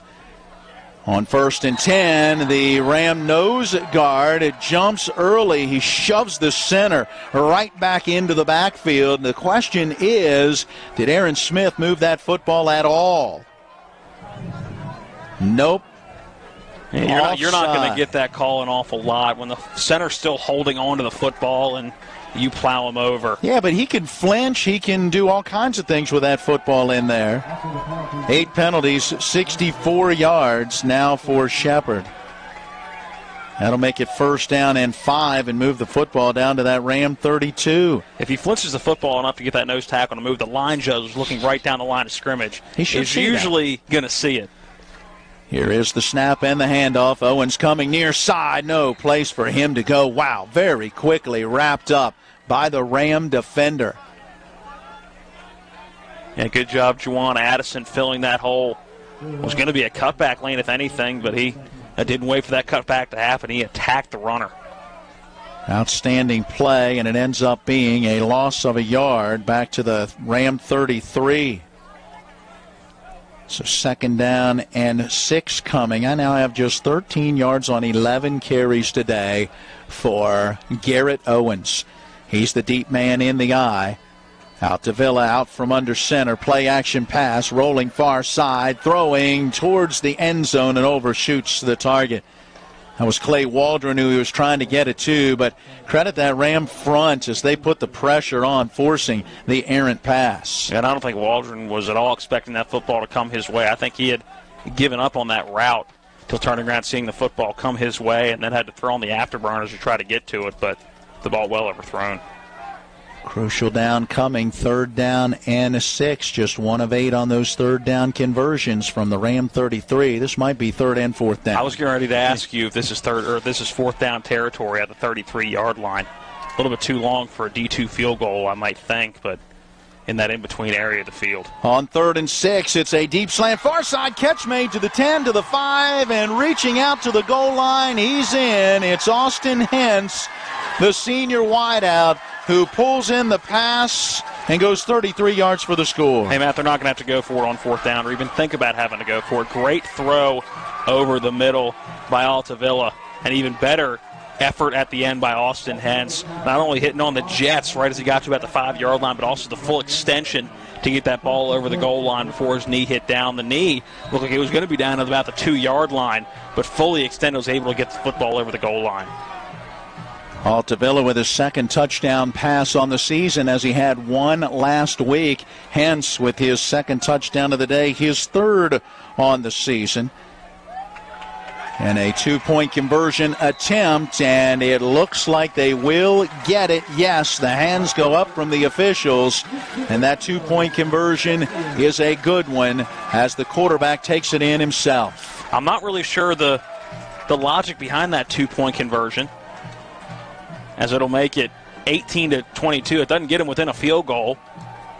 That was actually the touchdown. They did get together and call him down at the 2-yard line. I didn't even notice. The original call, yeah, I'm with you. The original call was that it was a touchdown by the line judge coming, or the back judge coming in. There you go. That was a quarterback sneak for a touchdown from the 2-yard line, where that knee went down by Altavilla, and now the extra point up and good. It is down 22-17 is Shepherd. Could have swore I saw hands go up. They went up. I'm with you. They definitely went up. Pass completion. Well, either way, Schaefer comes in and adds that PAT. So that was the quarterback sneak for the touchdown. Take back what I said earlier, and for Altavilla, he'll have his first rushing touchdown of the season. The extra point up and good, and we'll take a 30-second break. We've got 4:13 remaining in quarter number 3, and Shepherd out in front 22-17. For over 36 years, Green Tree Realty has been helping the Shepherdstown community find a place to call home. Our friendly team is ready to help you navigate the market and is your trusted resource, complete with a wealth of experience and local knowledge. For those looking to buy land, commercial property, or a home, we'll help you find the perfect fit. From staging and negotiations to closing and beyond, we're with you every step of the way. Hello, I'm Michael Falk, a lifelong resident of West Virginia, husband and father. I worked my way through school and life with honesty, hard work, and determination. These principles have served me well in athletics, education, farming, and aviation, and have carried me through years of fighting for a more accountable government at the local and state level. These same core principles will allow me to serve you well in Charleston. I believe true leadership is sticking your neck out for right, even when it goes against the establishment. You can help me put principle over politics and beat the odds one more time. Brown working towards the far side hash mark, trying to get to that 20-yard line, met and driven backwards, and they're going to mark him at the 19-yard line. A little pushing at the end of that play. All right, the scoring summary, a service of Mike Folk for Governor. Learn more at folk4wv.com. For Mercyhurst, let's mark that down now as a 7-play drive that will cover 76 yards, and that particular drive going to take just about 3.5 minutes off the clock. It was a 1-yard touchdown run for Doug Altavilla. You sure about it this time? Yes, I'm sure. So Ram football, big possession from their own 19. Handoff going to the tailback. Met in the hole. No gain on the play. Should be Deontay Glover back out there on that carry, and helping to make that stop, Aaron Thompson, the big sophomore defensive lineman, filling that hole. Right now it's looking like whichever team is going to throw the football the most efficiently in the rest of this third quarter and fourth quarter is going to win the ball game. Neither team can run the football very well to start this second half. Bajan awaiting the shotgun snap. Looks like the blitz might be coming. It does. Bajan has some time. Slings it out near side, and DJ Cornish the catch to the 30 and the 35. Takes a hit and bumped out of bounds. Good defensive play by Jake Tarasovich. Mark it all the way out to the 38-yard line, and that gained good for 19 and a Ram first down. Yeah, good job by Bajan. Moving the pocket a little bit to this near side, and a DJ Cornish blocking for a few seconds, then having a good release and immediately looking for the football. Good job by Bajan, knowing where he was going to be and finding him quickly. Got the Rams up to 20 first downs now. Back to throw. Bajan on first down, has some time, dumps it off, and a nice catch by Deontay Glover along the near sideline. He'll move it out to about the 42-yard line. And right now the secondary and those linebackers in coverage for Mercyhurst doing a very good job. Nothing open on this drive so far down the field. Both those catches so far by Cornish and Deontay Glover have been blocking, and then they're releasing just right into the flats, and that's been the only thing Tyson Bajan's been able to find. Bajan up to 297 yards, 29 of 40 passing in this one. Handoff going to Glover, coming near side, puts his hand on the back of a blocker, gets met at the 45 and bulls his way forward. He's out to the 48 and should have a Ram first down. Yeah, that blocker is Ostro coming through the hole. Which Ostro? Eric, that would be. Make that Eric. Evan Ostro, the center. Eric Ostro is the tackle. A gain of 6. Moving Glover to 31 yards on 13 carries and another Ram first down, unofficially their 21st on the ball game. From the 48-yard line, back to throw, Bajent, and hits the slot receiver, streaking straight down the field. Dylan Brewer pulls it in to the 25 of Mercyhurst. And we're having a competition here as to who's the most influential receiver so far in this game. Devin Phelps having a whale of a game, but so is Dylan Brewer. I got Bajan up to 324 yards with that pass completion, and I tell you, Brewer has had a coming-out party in this one. 6th play of the possession coming from the 25 in Mercyhurst territory, and the Mercyhurst defense is calling for a timeout. A 30-second break, and then we return. We have 2:03 remaining on the third quarter clock, and Shepherd leading 22-17. Here's to the grown-ups. Your car is now your office. Stage, nursery. Sorry, insuring it shouldn't be a headache. Erie, #1 in the nation for highest satisfaction with the auto insurance purchase experience 6 years in a row. And with Erie, you get your own independent agent, not a giant corporate call center or some online robot. You meet with a real person, like this. Your local Erie agent in Martinsburg is Smallwood & Small Insurance. Get a quote at smallwoodandsmall.com. Erie Insurance. Once again, thanks to our sponsors supporting our coverage of Shepherd Ram football on TV 10, Hagerstown Ford, Panhandle Dumpsters, Mirius Group, and Ameriprise Financial, Joe Ferretti Law Office, Green Tree Realty, Mike Folk for Governor, and our title sponsor, Smallwood Small Insurance.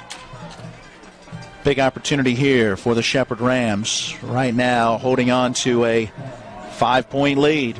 That's what it was at the intermission, 15-10, each team with a second-half touchdown, and the Rams looking for another. From the 25, Bajan, just as he was being hit, letting it go over the middle, throws into the end zone, and no one is there. Dylan Brewer, who he was looking for, but Brewer was back around the 5 as that one went about 5 yards deep in the end zone. And Bajan lucky he got enough on that football, or as much on that football as he did. 2 safeties waiting back there. He underthrows that by another yard or 2. That's probably intercepted in the end zone.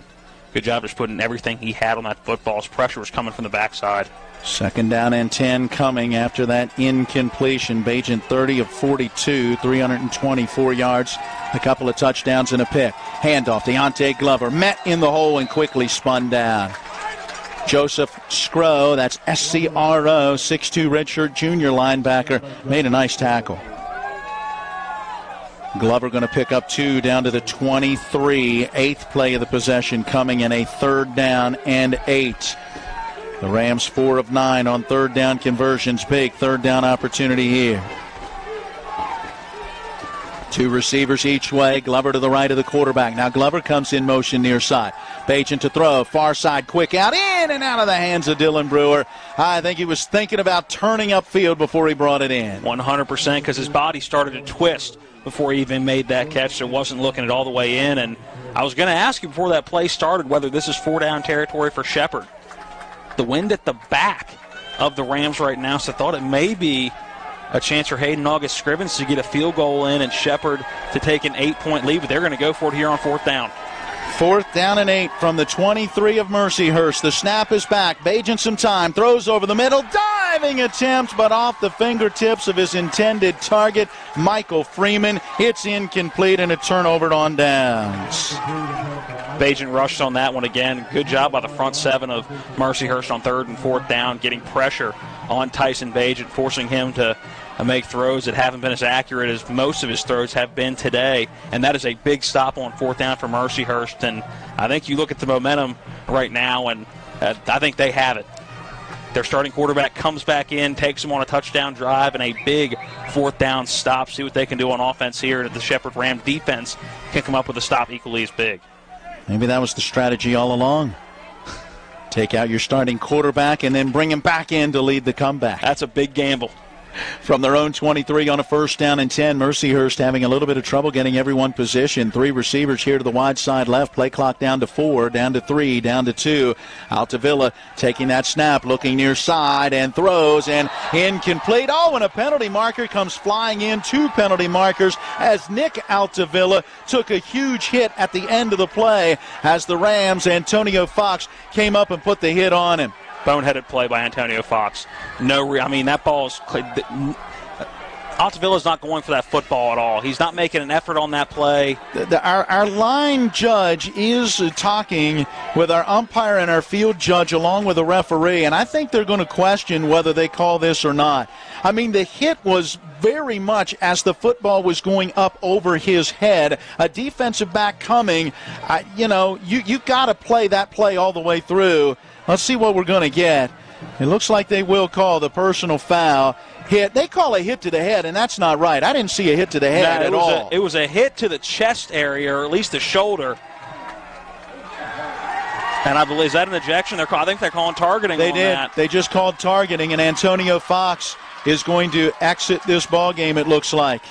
The one rule about targeting, and we talked to Coach Ernie McCook at Media Day about this, that is a reviewable play at the end of the game. So Antonio Fox is going to be gone for this entire ball game. I don't think he realized he got ejected. He's still on the field and has to be told to go off. But this can be reviewed at the end of the game, and Fox could come back next week, so this doesn't necessarily mean a suspension. Shepherd now up to 9 penalties, 79 yards as that football gets moved all the way out to the 38. Back to throw. Pass coming near side, and it is caught along the hash marks by the wide receiver, Clay Waldron. And Waldron will have the first down as he will get into Ram territory. And now a Shepherd a little slow to get up. That's Donnell Howard who remains down. All right, Matt, let's go back to that targeting play. I'm with you. I do not think he was targeting. I don't think it was a hit to the head. I thought it was good contact, definitely to the chest and the shoulder area, but not on board with the targeting call. But I think that's a play that doesn't need to be made. I get you're coming in. I get it. Football's a violent game. I get that. I love hard hits as much as the next man. But Altavilla is not going for that football. He clearly knows that's going over his head. He's not making an effort for that football. I just don't know if you're Antonio Fox, if that's a play that you need to make. I think at this point in the game, you let that go out of bounds, even if you make contact with him. I just don't think – I think you got to realize the moment, and even if he's going up to make a play on that football, wrap up, make a tackle. I just think at that point in the game, that's not the hit you need to make. It looks like just a cramp for Donnell Howard, who is to his feet and very stiff-legged as he makes his way towards that far Ram sideline. I don't know. Sometimes you're asking these players to, who are flying around at high rates of speed to make split-second decisions, and that's exactly what that was. You got to make that decision in that instant, in that moment. Am I going to follow through and hit this guy, or am I going to take it, that pass is overthrown, and let him alone? It was a tough play. It hurt the Rams. It was a personal foul. The player was ejected. And now you move on. 1st down and 10 from the 47 in Ram territory. Mercyhurst football. Altavilla brings a man in motion, out from under center, controlled roll to that far side, looking, has some room, and he's going to run with the football and slides before going out of bounds. So the clock should continue to run, although they do stop it with 48.9 seconds. That clock should be running. I was going to say, he slid out of bounds after a 3-yard gain. It's running now. Okay. I guess they were setting the chains back up in the football. Had to set the football. So, yeah, it is running. Yeah, because he gave himself up in bounds before sliding out of bounds. So Altavilla now 2 carries, 4 yards, including a touchdown on the last drive after we got an initial indication of a touchdown on the 33-yard pass before that. Altavilla took it in from a yard out. 22-17. The Rams with the lead, but Mercyhurst with a drive going. 20 seconds and counting in the third quarter. Altavilla, play action pass, dumping it off near side, and that pass swatted down right at the line of scrimmage. That was a blitzing linebacker, Kyle Smith, who got a hand up to knock it down. Incomplete, and will bring up a big 3rd down and 7. If you're Shepherd, you got to get off the field here. Force a punch. That'll give your offense the football back and see if you can gain a little momentum back. Right now, momentum on the side of the Lakers. 15.9 seconds on a stopped third quarter clock. On third down and 7. 2 receivers each way. Austin Hentz starts in motion but stays on that far side. Out to Villa to throw. Near side. Pass tipped and incomplete. Chris Lane getting into the passing lane on that pass intended for Cordell O'Brien. Knocks it down incomplete. And, yep, the punting unit does come on. Good defensive stand for Shepherd, especially after the penalty, the ejection, to stay focused, do what needed to be done, and force a punt by Mercyhurst. Now the job of Brendan Cole, try to pin the Rams deep. Back in that first half, put one out inside the 20-yard line. That was down at the 6. Now trying to do it again. Line of scrimmage, roughly that Ram 44. Punt is out of there, end-over-end kick. Fair catch being called for, and Lewis pulls in that fair catch, and we've got a penalty marker down way behind the play, back at the 30-yard line. Football is going to be spotted, it looks like, pretty much right at the 10. I'm not sure what this penalty is going to be. Well, actually, the 9-yard line, so 35 yards on the punt. Holding on the Rams. Not sure where the hold was based on where that flag came from, about the 5-yard line. And all the way out to the 30-yard line. Heck of a throw, but I'm not sure what he was seeing on the penalty. Oh, boy. Shepherd having some mistakes that are very costly here today. 10 penalties, 84 yards, an unofficial total right now for the Rams. They'll only lose about 5 on that hold because it's half the distance to the goal, as the football is going to get set down at their own 4-yard line. 1st and 10 Shepherd, and just 5 seconds left on this third quarter clock. Pistol formation, Bajan out of the gun. Taking that snap, handing it off. That's Glover coming near side. A little bit of a cutback lane. Falls forward across the 5 and out to the 6-yard line. That should be the final play of quarter number 3, and it is. Don't go away. Back with the fourth quarter of action from here in Erie, with Shepherd leading Mercyhurst 22-17. Let's talk trash, because when it comes to trash, you have options. Panhandle Dumpsters is a local family-owned garbage hauling company serving both residential and commercial customers with weekly trash pickup, dumpster service, yard waste pickup, and bulk pickups too. Panhandle Dumpsters will give you a free trash can and provide curbside service for just $23 a month. Panhandle Dumpsters features a fleet of quieter, eco-friendly garbage trucks, thereby reducing the noise usually associated with pickup. Switch now and save up to 30%. Call 833-DUMP-STR, panhandledumpsters.com.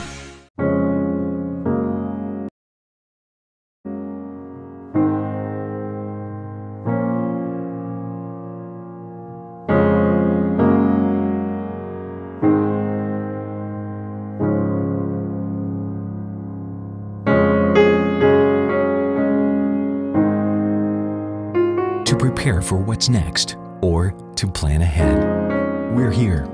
Brown Funeral Home, a legacy of service since 1880. Matt Miller along with Matt Crawford. We've got Caleb Falero at the studio, Eric Sterick and John Alderton running our TV10 cameras and our on-site producers. We are heading to quarter number 4 at Tulio Field at Saxon Stadium in Erie, Pennsylvania. Matt, we'll be right back up this way, a little further south and southeast next week. Clarion welcoming the Shepherd Rams to town. That'll be a 1 o'clock kickoff, our pregame 12:30. And the Mercyhurst Lakers hitting the road for the first time this year. They'll be at Bloomsburg. That also a kickoff in the afternoon, 2 p.m. for that one. Here we go, quarter number 4 getting underway. Shepherd football with a 22-17 lead, facing 2nd and 8 from their own 6-yard line. Play action pass, deep far side. Bagent looking for Devin Phelps. He makes that grab out beyond the 40 and carries a tackler ahead near the midfield stripe. Where are they going to set it? Mark it at the 48. And Devin Phelps just showing his pure speed, beating 2 defenders. Not only the quarterback covering him off the line, but also the safety coming over for help. And just the pure speed, and Devin Phelps does not look nicked up to me at all today. He's playing out of his mind. 31 completions, 45 attempts, 366 yards for Bagent. 1st and 10 for the Rams from their own 48. That's how you get out of the shadow of your own goal line. Bagent pressured, running, near side, slides down at the 46-yard line. That's the 46 in Mercyhurst territory. So a gain of just about 6 yards, and the Rams will face a 2nd down and 4.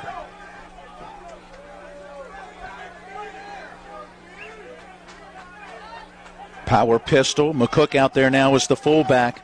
Brown, the deep man, in that power pistol eye. There is the quick throw far side. That's Dudney with the catch on that wide receiver screen, getting a block from Dylan Brewer. Dudney moves down close to the 43, so a gain of 4 or so yards. We'll see what the Rams will face next. They need to keep it in the power pistol, which it looks like they're doing with McCook staying in as that blocking fullback to the near side. Give the ball to Deontay Glover. Establish the run, or run it off tackle, or run it up. I don't care what you do, where you run it, but pound the football and establish the run here. Get a fresh set of downs and milk some time off the clock. 3rd down and a long one, and the handoff to Deontay Glover, and he got met right at the line of scrimmage. He didn't get it. There was no push at all that time by the Ram offensive line, and now the punting unit has to come on. I love the play call, just couldn't get any push up front. The Mercyhurst defense did a good job of maintaining the line of scrimmage and really creating a new line of scrimmage and not allowing the blockers to get upfield or Deontay Glover to get upfield, and Shepherd's going to punt it away. I guess too close to midfield to go for it here. Yeah, I think so as well. An opportunity to hopefully have Noah Pohl pin him deep. Pohl will await the snap at his own 43. It's back. Drops the point down and sends that kind of end-over-end kick that will be caught right on the 10-yard line by Cortez Watson. And that punt will cover 33 yards, but yet another punt inside the opponent's 20. Man, I think that Pat McAfee would have a field day at this game today. Punters and kickers doing very well, especially in these windy conditions. I mean, looking at the flag right now next to the scoreboard here at Saxon Stadium. It has been windy all day. The 3rd quarter, for the most part, a little less windy, but picking up now in quarter number 4. Now this Ram defense going to have to make another stop from their own 10-yard line. A lot of field in front of this Mercyhurst offense, down 22-17. High backfield behind the quarterback. Out from under center, he wants to throw. Out to Villa deep along the near side, and penalty marker is down, and we may have pass interference. That ball is uncatchable. There's no way that is pass interference. That ball was thrown 5 yards out of bounds. No way that should be pass interference. Cortez Chase Irvin listed on our roster wearing that number 8. The officials going to get together and talk about it. No. Absolutely not. That ball is uncatchable, thrown 5 yards out of bounds. The first row of players on the sideline. You want to go with illegal contact, maybe, but that is not pass interference. That ball's uncatchable. That's 10 yards that they mark off on that penalty, bringing the football out to the 20-yard line. And looking back now for Shepherd, 11 penalties, 94 yards, an unofficial number. So 1st down now from their own 20-yard line. Doug Altavilla started this game, then gave way to the freshman quarterback Michael Lowry, and now Altavilla back out there has played well since returning.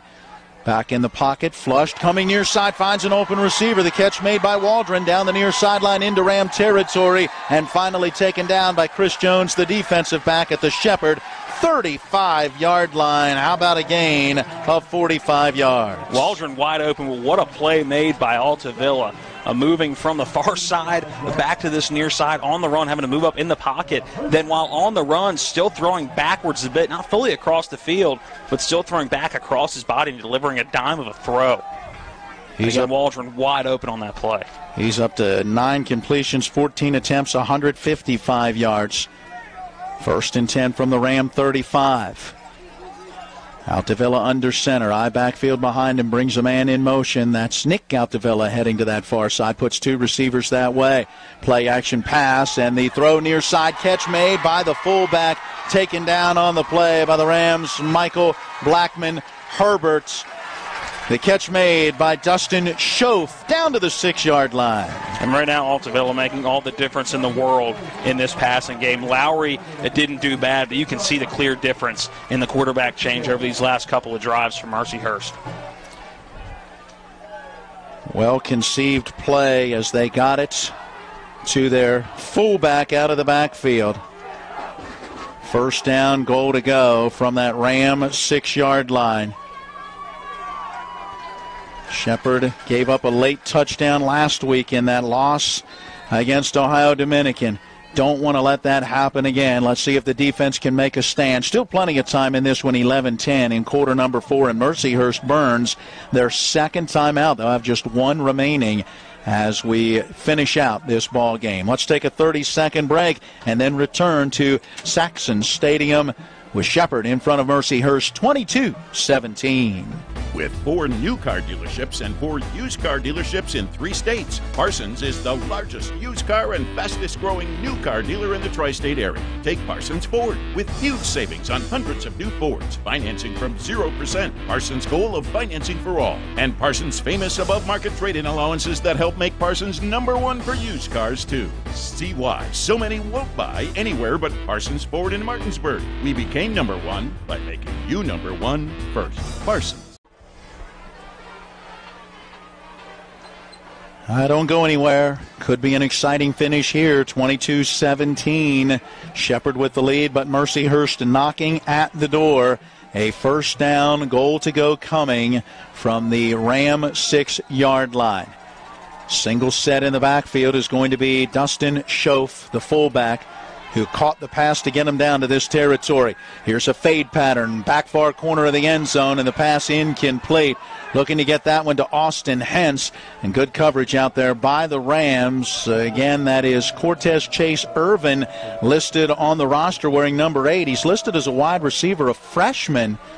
So unless there's been a number change, the young man out there playing DB, not wide out, and making the play.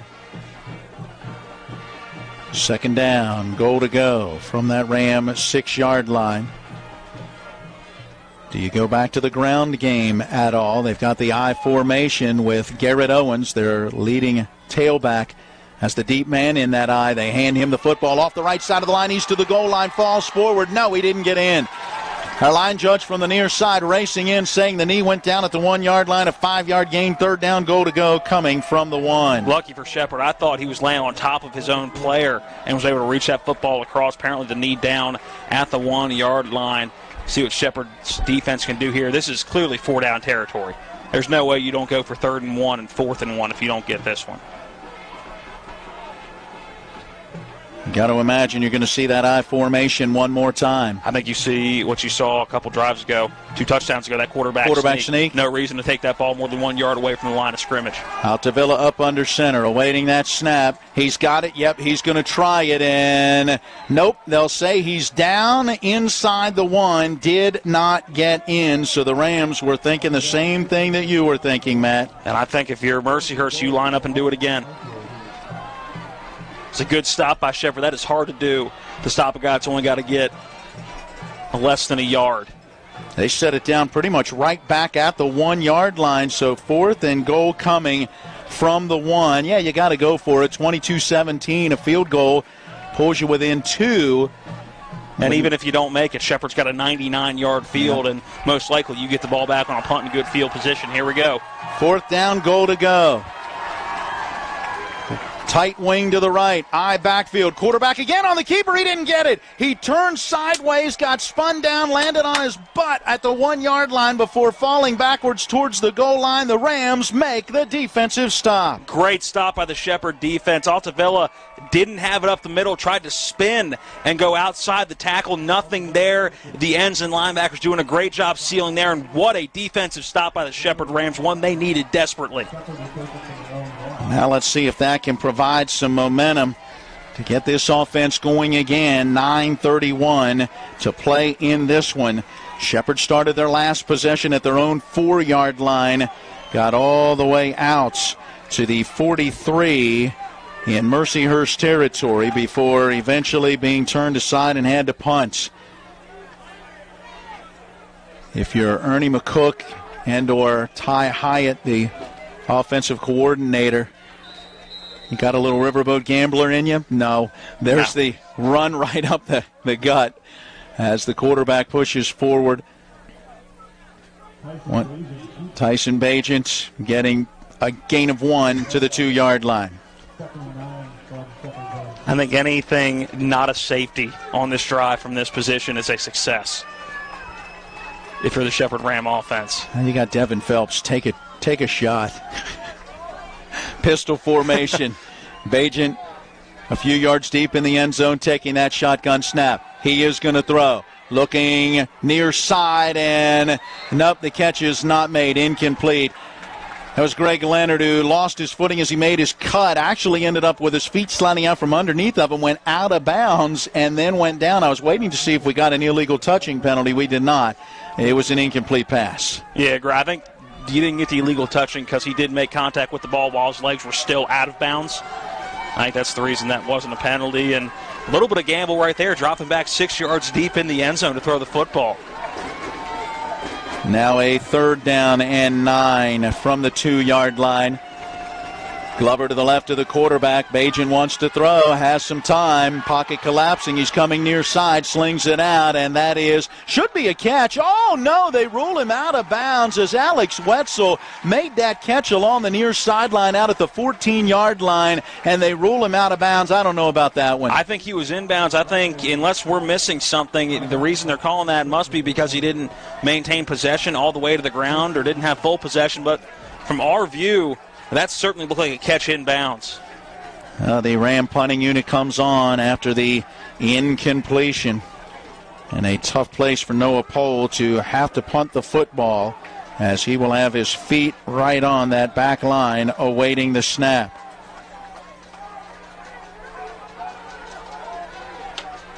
Snap is back, and the punt is out of there. Floating kick coming near side, going to land at the 29, take a Ram bounce out to the 35, and will then be touched there. Wow. That punt's going to cover only about 32 yards. And great field position coming up for Mercyhurst with 8:29 remaining in this one. Hey, let's give it to Tyler Stern, long snapper. Got a nice snap back there to give Pohl a chance to get that one out. And Pohl, you want a good punt there. You'd love one of those 50 or 60-yard booms from the right leg, but at that point, you just want to get the ball out and make sure it's not blocked in the end zone. The Rams have to defend a short field yet again. They just finished making a goal line stand. Now they need to come up with that turnover. Matt, does this look similar to something we've seen, I don't know, a week ago? High backfield behind the quarterback. Altavilla out from under center. Play action pass, wants to throw, in trouble, and down he goes. Oh, what an effort by the Ram defensive lineman to dive in there and get him. That's Nasheed Bridgman who brings him down. I'm assuming that's who it is. Bridgman in 98 listed as an O-lineman on our roster. If he's trying to make the transition, that's one way to do it. Yeah, I think you did. Nice play. That sack going to move the football back to the 41. That is minus 6 yards. 2nd down and 16. Out of the shotgun, empty backfield. 5 receivers headed into the pattern. Out to Villa, far side. Lets it go too high for his intended target. That is Joe Carbone, a 6'4", 240-pound senior tight end. And the pass a little high for him. 3rd down, 16 coming from that Ram 41. Josh Klein dialing up the pressure here on defense. 1st and 2nd down.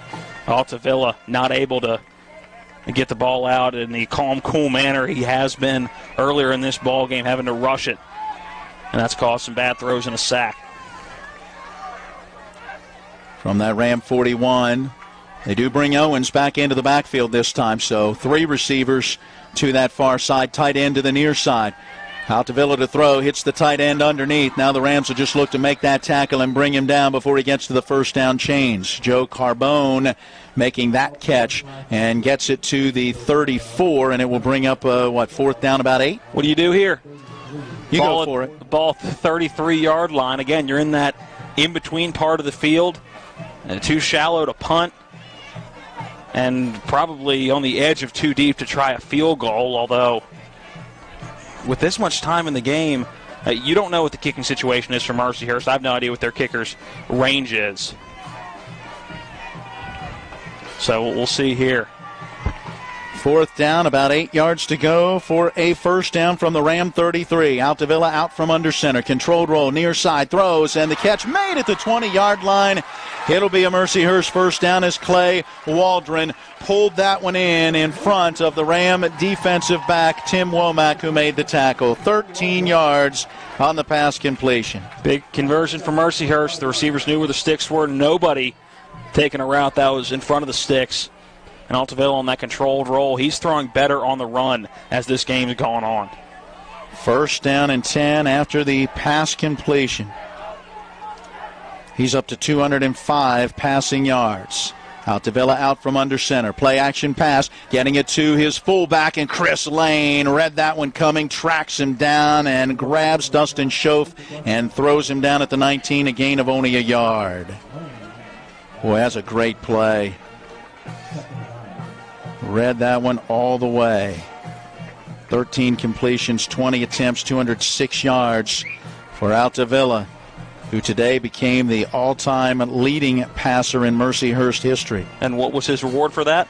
Take a seat on the bench for 2 quarters. Still would love to know what the explanation on that is. Offset eye backfield behind the quarterback. Handoff, Owens got an opening right at the line of scrimmage. Quickly got into that secondary where he is grabbed, picked up, and brought down by the Ram defender. That's a big run in a big situation by the lead running back, Owens. Well, you got to credit Shepherd's defense. That's only the 2nd real burst we've seen from him today. Everything else has been 1 or 2 yards here or there, but really only 2, maybe 3 runs that have gone for more than 6 yards. Yeah, I've got him only at 25 yards on 13 carries today after running for 117 last week.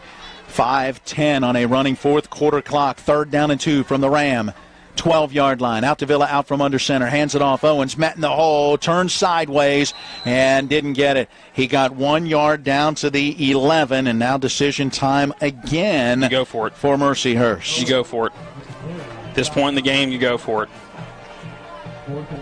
They are now just 2 of 13 on 3rd down conversions. That's the unofficial number. They are 1 of 2 on 4th down conversions. They will face a 4th down and 1 here. They didn't get it on a 4th and goal at the 1 at the 9:31 mark. Got it earlier in this drive on a 13-yard pass play on a 4th down and 8 at the Ram 33. And now they face a 4th down and 1 at the Shepherd 11. If I'm Mercyhurst here, I may take a gamble. I may line everybody up tight and try bootleg. They quickly rush to the line of scrimmage. Altavilla out from under center. Play action pass. Rolling near side. Going to let it go, and it's knocked away and incomplete. Great defense by the Ram defender. Number 12, that's going to be Hassan Marshall, and Marshall has made back-to-back very good plays. And if you're Mercyhurst, you got to stop listening to me on 4th down. Told them they need to do the quarterback sneak that got stopped on the 1 yard line, and that's exactly what I would have done in that situation. I line one receiver up, and Shepherd's expecting the run, but you hit him with the play-action bootleg to this near side. And back-to-back 4th down stops for Shepherd with 4:10 left in the ball game. Can Shepherd's offense put together a 4-minute drive? Even if you don't score, just find a way to hold on to the football and have a drive and have a established drive for the first time in the second half. They've got it from their own 11-yard line. Pistol formation as Bajan takes that shotgun snap, slings it out near side, and Devin Phelps drops it. One that just, again, I think you're trying to run before you catch the football. 32 of 49 passing, 369 yards, a couple of touchdowns, a pick on the day for Tyson Bagent. I get you're still trying to move upfield. Run the ball. You got to take time off the clock. You have the lead. 4:07 left in this ball game. You have a 5-point lead. Run the football. On second down and 10 from their own 11. Bagent again is going to throw, dumps it off underneath. That's Greg Leonard heading to the far side, finds a little bit of a cutback lane as he came to a stop, let the defender go by, moves upfield out to about the 18-yard line. Pickup of 7 and a makeable 3rd and 3. Just good little underneath route by Greg Leonard. Nothing fancy. Makes the catch, makes sure he hauls it in, watches it all the way to the chest. And the clock is ticking now under 4 minutes, 3:40. And counting here in the fourth quarter. Shepherd the 22-17 lead. Big play here. 3rd and 3 from the 18. There is the snap, and Bagent to throw. Has some time, lets it go. And Alex Wetzel leaps into the air at the 35-yard line. Outside the numbers on the far side of the field. Comes down on his back at the 38. That's 20 yards and a Ram first down. Corbin Kessler just not able to keep up with Wetzel. We've seen that a couple times here in the second half. Bagent and Wetzel able to connect on that one. We've seen some speed from Wetzel today, able to get by that second level of defenders. I've got the Rams now at 24. First downs on the day, none bigger than that one. From their own 38 on a first down and 10 as that clock moves under 3 minutes. Just one timeout, by the way, left for Mercyhurst. Remember, they burned 2, one defensively earlier in the half. Got to run the football here. Even if you don't gain anything, got to run the football. Ty Hebron out there. Nope, it's the run-pass option with the pass coming near side. Greg Leonard put a hand down, maintained his balance, and down the near sideline, gets inside the 40 into the Mercyhurst, let's see, 36-yard line. Good throw, good catch, good movement by Greg Leonard.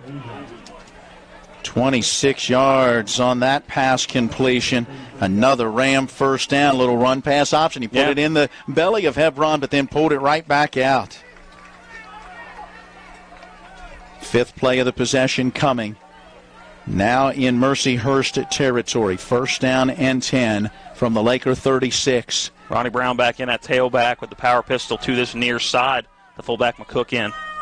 2 minutes, 8 seconds on that game clock. Play clock down to 5, down to 4, down to 3. There's the snap and the handoff. That's Brown, the running back, who gets met, driven backwards, and taken down.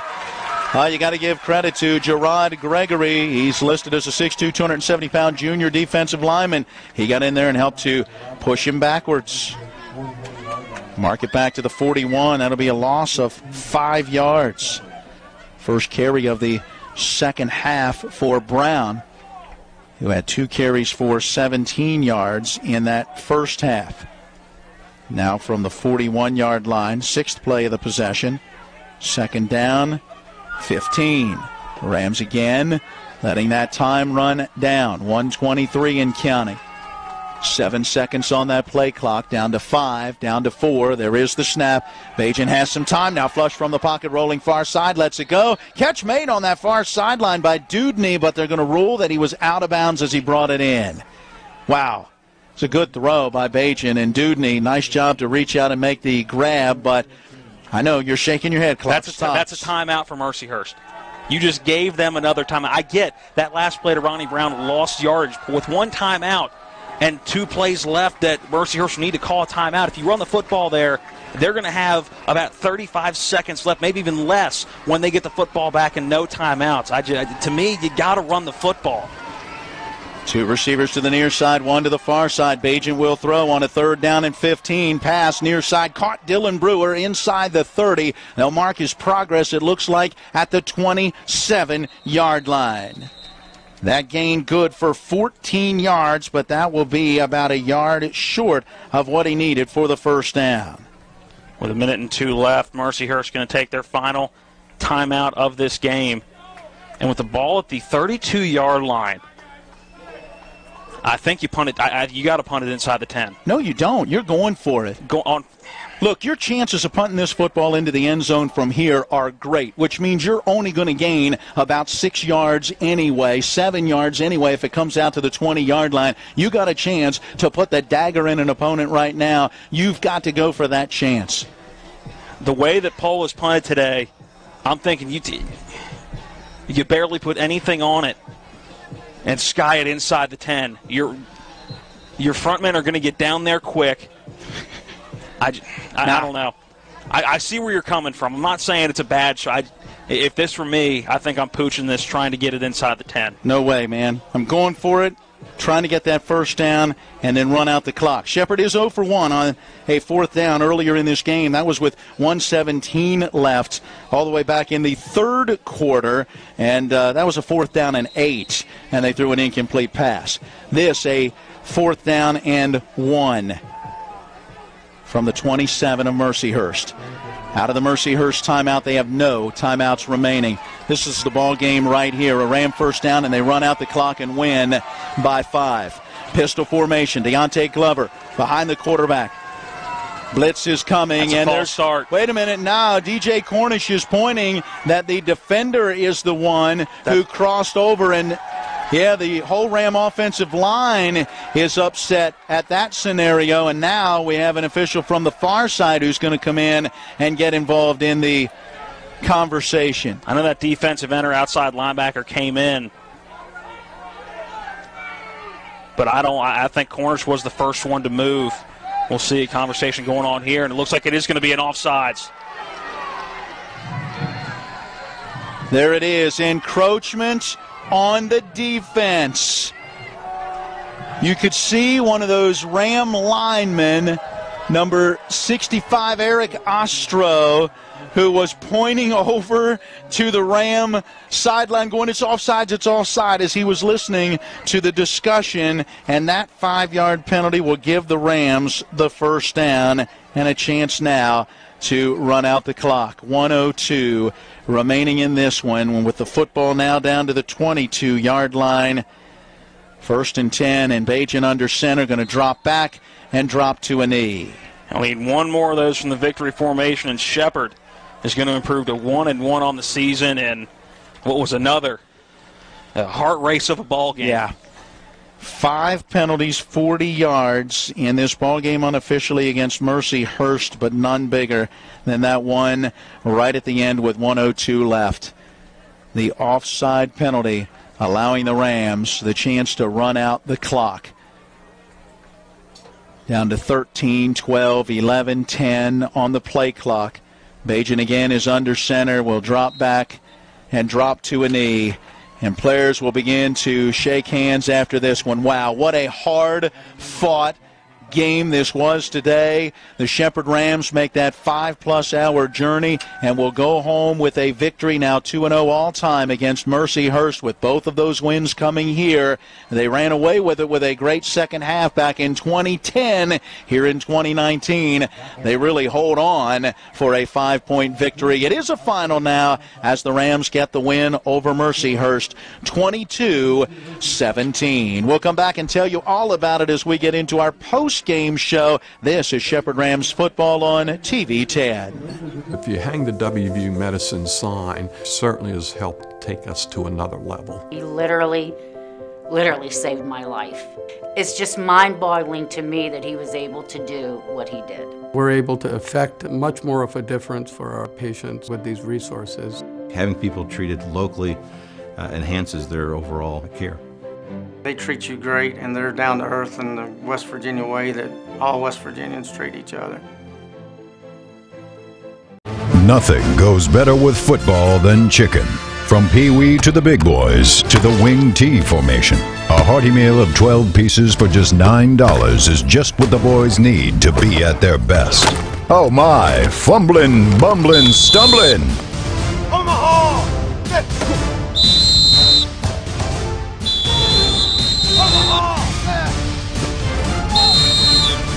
Rock's 12 pieces of chicken, just $9.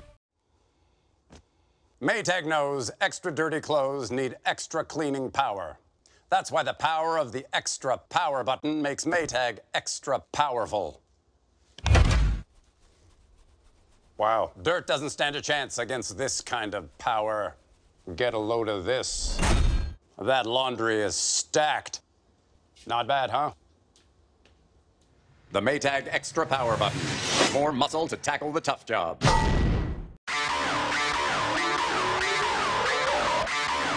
It's the post-game show as we recap the scoring, bring you stats and analysis, scores from around the PSAC and Super Region 1, the Division 1 Top 25, and the latest on the West Virginia University Mountaineers and Marshall University Thundering Herd. Let's get it started as we go back to the field and rejoin our TV10 broadcast team.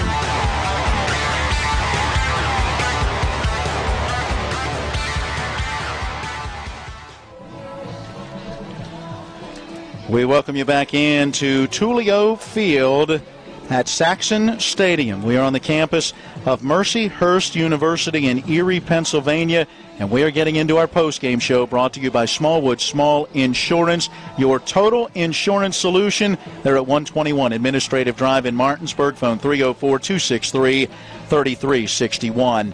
Along with Matt Crawford, I'm Matt Miller. Back at the studio, our engineer, Caleb Falero. Thanks to Eric Sterick and John Alderton, our cameramen and on-site producers for today's game broadcast. Well, Matt, we get our post-game underway. Quickly recapping the scoring in this one, and when you go back to the beginning of this ball game, it was Shepherd who got on the board first on Mercyhurst. First possession after a Ram punt from Noah Pohl pinned the Lakers at their own 3. It was Chris Lane who put the big hit on Garrett Owens, forcing a fumble recovered in the end zone by Mercyhurst. That's a safety, and Shepherd led 2-0. Mercyhurst would answer their third possession of the first half, a 25-yard field goal, capped a 6-play, 20-yard, 2-minute-7 drive. That field goal for Brendan Cole, and that made it a 3-2 Mercyhurst lead. But Shepherd would respond as they put together a 9-play, 70-yard drive, 3 minutes, 21 seconds, and on their fourth possession of the ball game, Shepherd found the end zone, a 17-yard touchdown pass from Tyson Bagent to DJ Cornish, and that made it 9-3 Shepherd, and that was the score going into quarter number 2. In that second quarter, sixth offensive possession for Mercyhurst, they were able to get a 13-yard touchdown pass going from their backup quarterback Michael Lowry to Austin Hentz, the wide receiver. That capped a 6-play, 68-yard drive in 2 minutes and 32 seconds. That had Mercyhurst on top 10-9, but the Rams, with 1:04 to play in the first half, capped a 3-play, 63-yard drive with a 35-yard scoring strike. That one went from Bagent to Devin Phelps. The extra point was no good. Our halftime score was 15-10. In the second half, Matt, it was all about the defense. It was Shepherd who would increase the lead to 22-10 on their first possession of the second half, a 7-play, 45-yard drive. It took them 3 minutes and 7 seconds. It was 7 yards on the touchdown pass as Bagent and Cornish connected for a second time today. But that would be it offensively. The Rams would not find the end zone again, and the defense had to do the job with 4:13 to play in quarter number 3. Mercyhurst got a 1-yard touchdown run from the quarterback as Doug Altavilla was able to sneak it in after a 33-yard pass play that Austin Hentz thought he got into the end zone, and so did us and a whole lot of other people when officials seemed to put the hands up, but then ultimately set it down at the 1. Either way, Altavilla got in. The extra point made it 22-17, and then down the stretch, Mercyhurst had a chance. 4th and goal at the Ram 1 with 9:31 to play, and Shepherd turned them aside. And then from the Ram 11, 4th down and 1, and an incomplete pass. And the Rams able then to run out the clock at the end of the game. And you got to specify that 4th and 1. It was 3rd and 1. 3rd and goal from the 1 as well. And then 4th and goal from the 1. So not just one huge stop on a quarterback sneak, but 2 from right at the 1-yard line. It's hard to do that once and nonetheless twice. You don't see that happen often. Josh Klein has got to be thrilled with what his defense has done in today's game. Yeah, absolutely. The defense taking the lead, if you will, in this one. At the same time, there's got to be some frustration on that Rams sideline that, this offense able to, again, move the football and put up some numbers even as they did last week, but not finishing some of those drives. Yeah, you got to play complete games. And Shepherd's got to work on that. Mercyhurst has got to work on that. It's still early in the season. Those things are going to come together the more you play in game situations. But I think you look at this Shepherd Ram football team, that's probably their biggest Achilles heel right now is getting 2 or 3 first downs in a drive, getting over midfield. And it just seems like that 45-yard line to about the 30 is where they stop on a lot of their drives. You just can't seem to get close to the red zone. And I think that's one thing they're going to have to work on over the next couple of weeks in practice and in the games. And Clarion's the next place to start in the game next week. Both of these teams now 1 win and 1 loss on the season, as Mercyhurst, beating Lake Erie last week, suffers the 5-point loss today, while the Rams, who suffered just a 3-point loss last week, get the 5-point victory today. Again, the final, Shepherd 22, Mercyhurst 17. We'll take a look at some of the post-game numbers when we come back on our post-game show, brought to you by Smallwood Small Insurance in Martinsburg. This is Shepherd Rams football on TV 10. Screwdriver. Screwdriver. Pliers. Pliers. Phone. Care can be distracting. Phone. That's why our Whirlpool Smart Range lets you care smarter with control from anywhere. So life doesn't revolve around your range. Give me that Phillips screwdriver, would you, kiddo? Every day, care. I think I'll keep you around. Whirlpool. My name is Monica. I'm an elementary school teacher. My name is Mitch. I'm a graphic design specialist. We have 4 children. Currently we have life and auto insurance with Erie. Our agent is helping us to move our homeowners insurance to Erie as well. They've always been a good company and good customer service. If anything ever happens to me, my family will be protected. Your local Erie agent in Martinsburg is Smallwood & Small Insurance. Get a quote at smallwoodandsmall.com. They're my closest friends. We've been through a lot together. Seeing our kids off to college, Kelly losing her mom, my 50th birthday. I trust them with so much. So when it came to my finances, I trusted Kelly's referral to her Ameriprise advisor. Beth gives me the comprehensive advice that helps me feel confident my financial future is secure. With the right financial advisor, life can be brilliant. Ameriprise Financial. 4 passing attempts today. His right arm is going to be sore after this one. 36 for 54, 3 touchdowns, 438 yards, a 67% completion percentage, and 1 interception, that one early in the ball game. Here comes the fun. The receiving totals. Devin Phelps, one whale of a game, 8 receptions, 153 yards, 1 touchdown. For Dylan Brewer, didn't find the end zone, but he had a whale of a game as well. More of the short to intermediate routes where Devin Phelps was going over the top. It's an awesome 1-2 combination. 11 receptions for Dylan Brewer, 110 yards. Again, didn't get into the end zone. DJ Cornish added 51 yards on 4 receptions. He would find the end zone twice. Rushing the ball, and not a great day rushing the football for the Shepherd Rams. Really didn't get it established for Deontay Glover. 16 rushes for 35 yards, and for Ty Hebron, he ran the ball just 4 times. I thought he ran the ball a little bit more than that. I knew it wasn't an awful lot, but 4 rushes for 20 yards on the day. Looking at the Mercyhurst offense, Alta Villa finished 13 for 21, 205 yards, and Lowry finished 7 for 14 for 106 yards and 1 touchdown. Hence finished with 6 receptions for 111 yards. Waldron finished with 5 receptions for 96 yards. Rushing the ball, Owens. Shepherd did a good job of keeping him in line. Yeah. I mean, the guy who rushed 30 times for 125 yards last week, ran the ball 14 times for just 26 yards in this ball game, just 1.9 a carry. So Shepherd, a good job in that front 7, which was a key to this game. Yeah, absolutely, and it's time for us to get into our electrifying play of the game, and I know exactly where I am going with this one. I am going to see if you are in agreement, but to me the electrifying play of the game is really 2 plays, and you've already hit on it. The fact that they stopped this Mercyhurst team with just a 5-point lead. The Ram defense held on a 3rd and goal from the 1 and a 4th and goal from the 1, and each time brought the quarterback down on that quarterback sneak. Oh, easily. Yeah, that's not a question. Those the 2 were plays of the game, electrifying plays of the game, plays of the season so far. Yeah. Could end up being plays of the season at the end of this season. So, yeah, no question about it. Those are electrifying plays of the game. The electrifying play of the game brought to you by Orsini's Appliance in Martinsburg, offering top names in kitchen and laundry appliances like Amana, Maytag, Jen-Air, KitchenAid, and Whirlpool. And for you grill masters, Traeger wood-fired grills. Find out online more at Orsini's.com.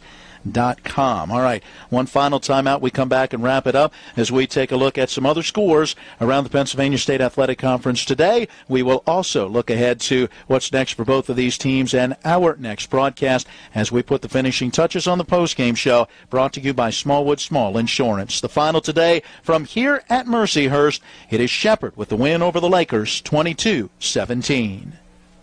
Hi, this is Eric from Hagerstown Ford. I keep telling you that Hagerstown Ford has completely changed the car buying experience forever. And with a return policy easier than Walmart, Hagerstown Ford has a goal to deliver 350 cars and trucks per month. And when I say deliver, I mean deliver to you, where you are, just like Amazon does.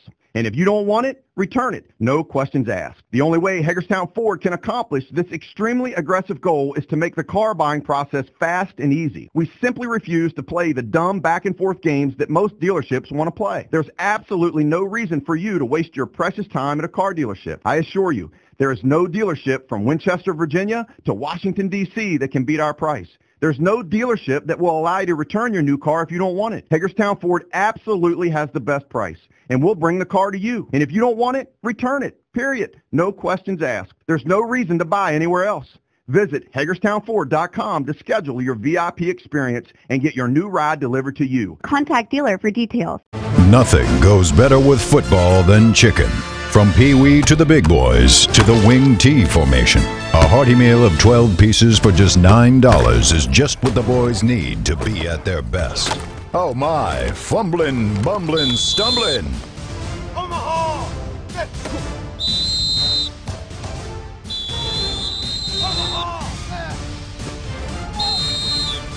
Rock's 12 pieces of chicken, just $9.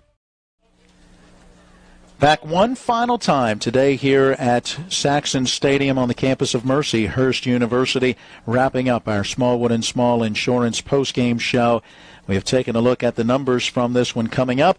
We'll conclude with our player of the game, but right now, let's see what else is going on around the Pennsylvania State Athletic Conference. Well, we'll just go top to bottom again. Gave some of these finals in the halftime show, but in case you stepped away or weren't here for the halftime break, it was Bloomsburg taking on Edinburgh. Bloomsburg gets a 3-point win, 24-21.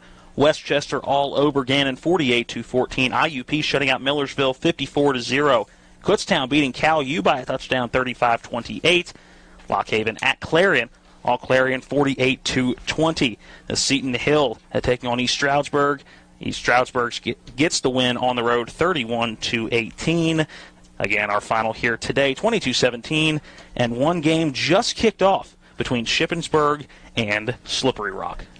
There you go, scores from around the Pennsylvania State Athletic Conference, including ours here. Shepherd, the win at Mercyhurst, 22-17. So it is time for us to take a look at our player of the game, brought to you by Hagerstown Ford, changing the car buying experience. Find out more online at fordofhagerstown.com or stop by 1714 Massey Boulevard in Hagerstown. I think we've got players of the game today, a couple of big games for wideouts. Yeah, Devin Phelps and Dylan Brewer. I mean, both of them. Again, we talked about it, the 1-2 punch. Dylan Brewer more of the short to intermediate route runner. Devin Phelps, while he can do that on receiver screens or these short to intermediate routes, he's got the speed, and he can kill you deep. We saw that today. We saw it last week. So I think both those guys are going to be a handful for the Pennsylvania State Athletic Conference this year in any opponent they play. So I think those guys get our players of the game today. Again, brought to you by Hagerstown Ford. Phone 301-329-6109 or find them online at fordofhagerstown.com. We wrap up our Smallwood Small Insurance postgame show as we look ahead to our next broadcast. First of all, for Mercyhurst, you mentioned it earlier in the broadcast, at Bloomsburg. That's a 2 p.m. kick next week before Mercyhurst will return home to face IUP on the 28th of September. Meanwhile, for Shepherd, back out on the road at Clarion next week for a 1 o'clock kick before the Rams return home again to Rams Stadium on September 28th to entertain entertain Kutztown. Clarion had a big win last week in their opener, so anxious to see how the Rams do again on the road next week. Yeah, looking forward to it. Again, it'll be a 2:30 or a 12:30 pregame, a 1 o'clock kickoff on WRNR TV on YouTube and TV 10, Comcast Cable Channel 10 in Berkeley and Jefferson County. That's going to wrap it up for us here today. Special thanks to all of the staff and the folks here at Mercyhurst University and at Tullio Field at Saxon Stadium for their help, their support, their hospitality with our broadcast today. Thanks to each of our sponsors supporting our coverage of Ram football. We thank you for joining us at TV 10 and WRNR TV on YouTube. We want to say thank you as well to Eric Sterick and to John Alderton, our cameraman and on-site producers, to Caleb Falero back at the studio. For Matt Crawford, I'm Matt Miller, reminding you our final score today. Oh, it was a tight one, but Shepherd gets the win. They beat Mercyhurst by a final of 22-17. Until next week, so long, everyone. You've been watching play-by-play coverage of NCAA Division II football featuring the Shepherd University Rams and the Pennsylvania State Athletic Conference. Today's telecast has been brought to you by Hagerstown Ford. We deliver to your home. FordofHagerstown.com. Panhandle Dumpsters, because you have a choice. PanhandleDumpsters.com. The Mercyhurst Group. Start planning for a brilliant future. The Joe Ferretti Law Office in downtown Martinsburg, delivering first-rate service and results for our clients. Green Tree Realty, a great place to call home. Jackie Lewis Broker, GreenTreeRealty.com. Mike Folk for Governor, accountable, ethical, responsible, FolkForWV.com. And by Smallwood & Small, an Erie affiliate, Total Insurance Solutions. TV 10 Sports thanks you for watching today's presentation of Shepherd University Rams football. All rights reserved.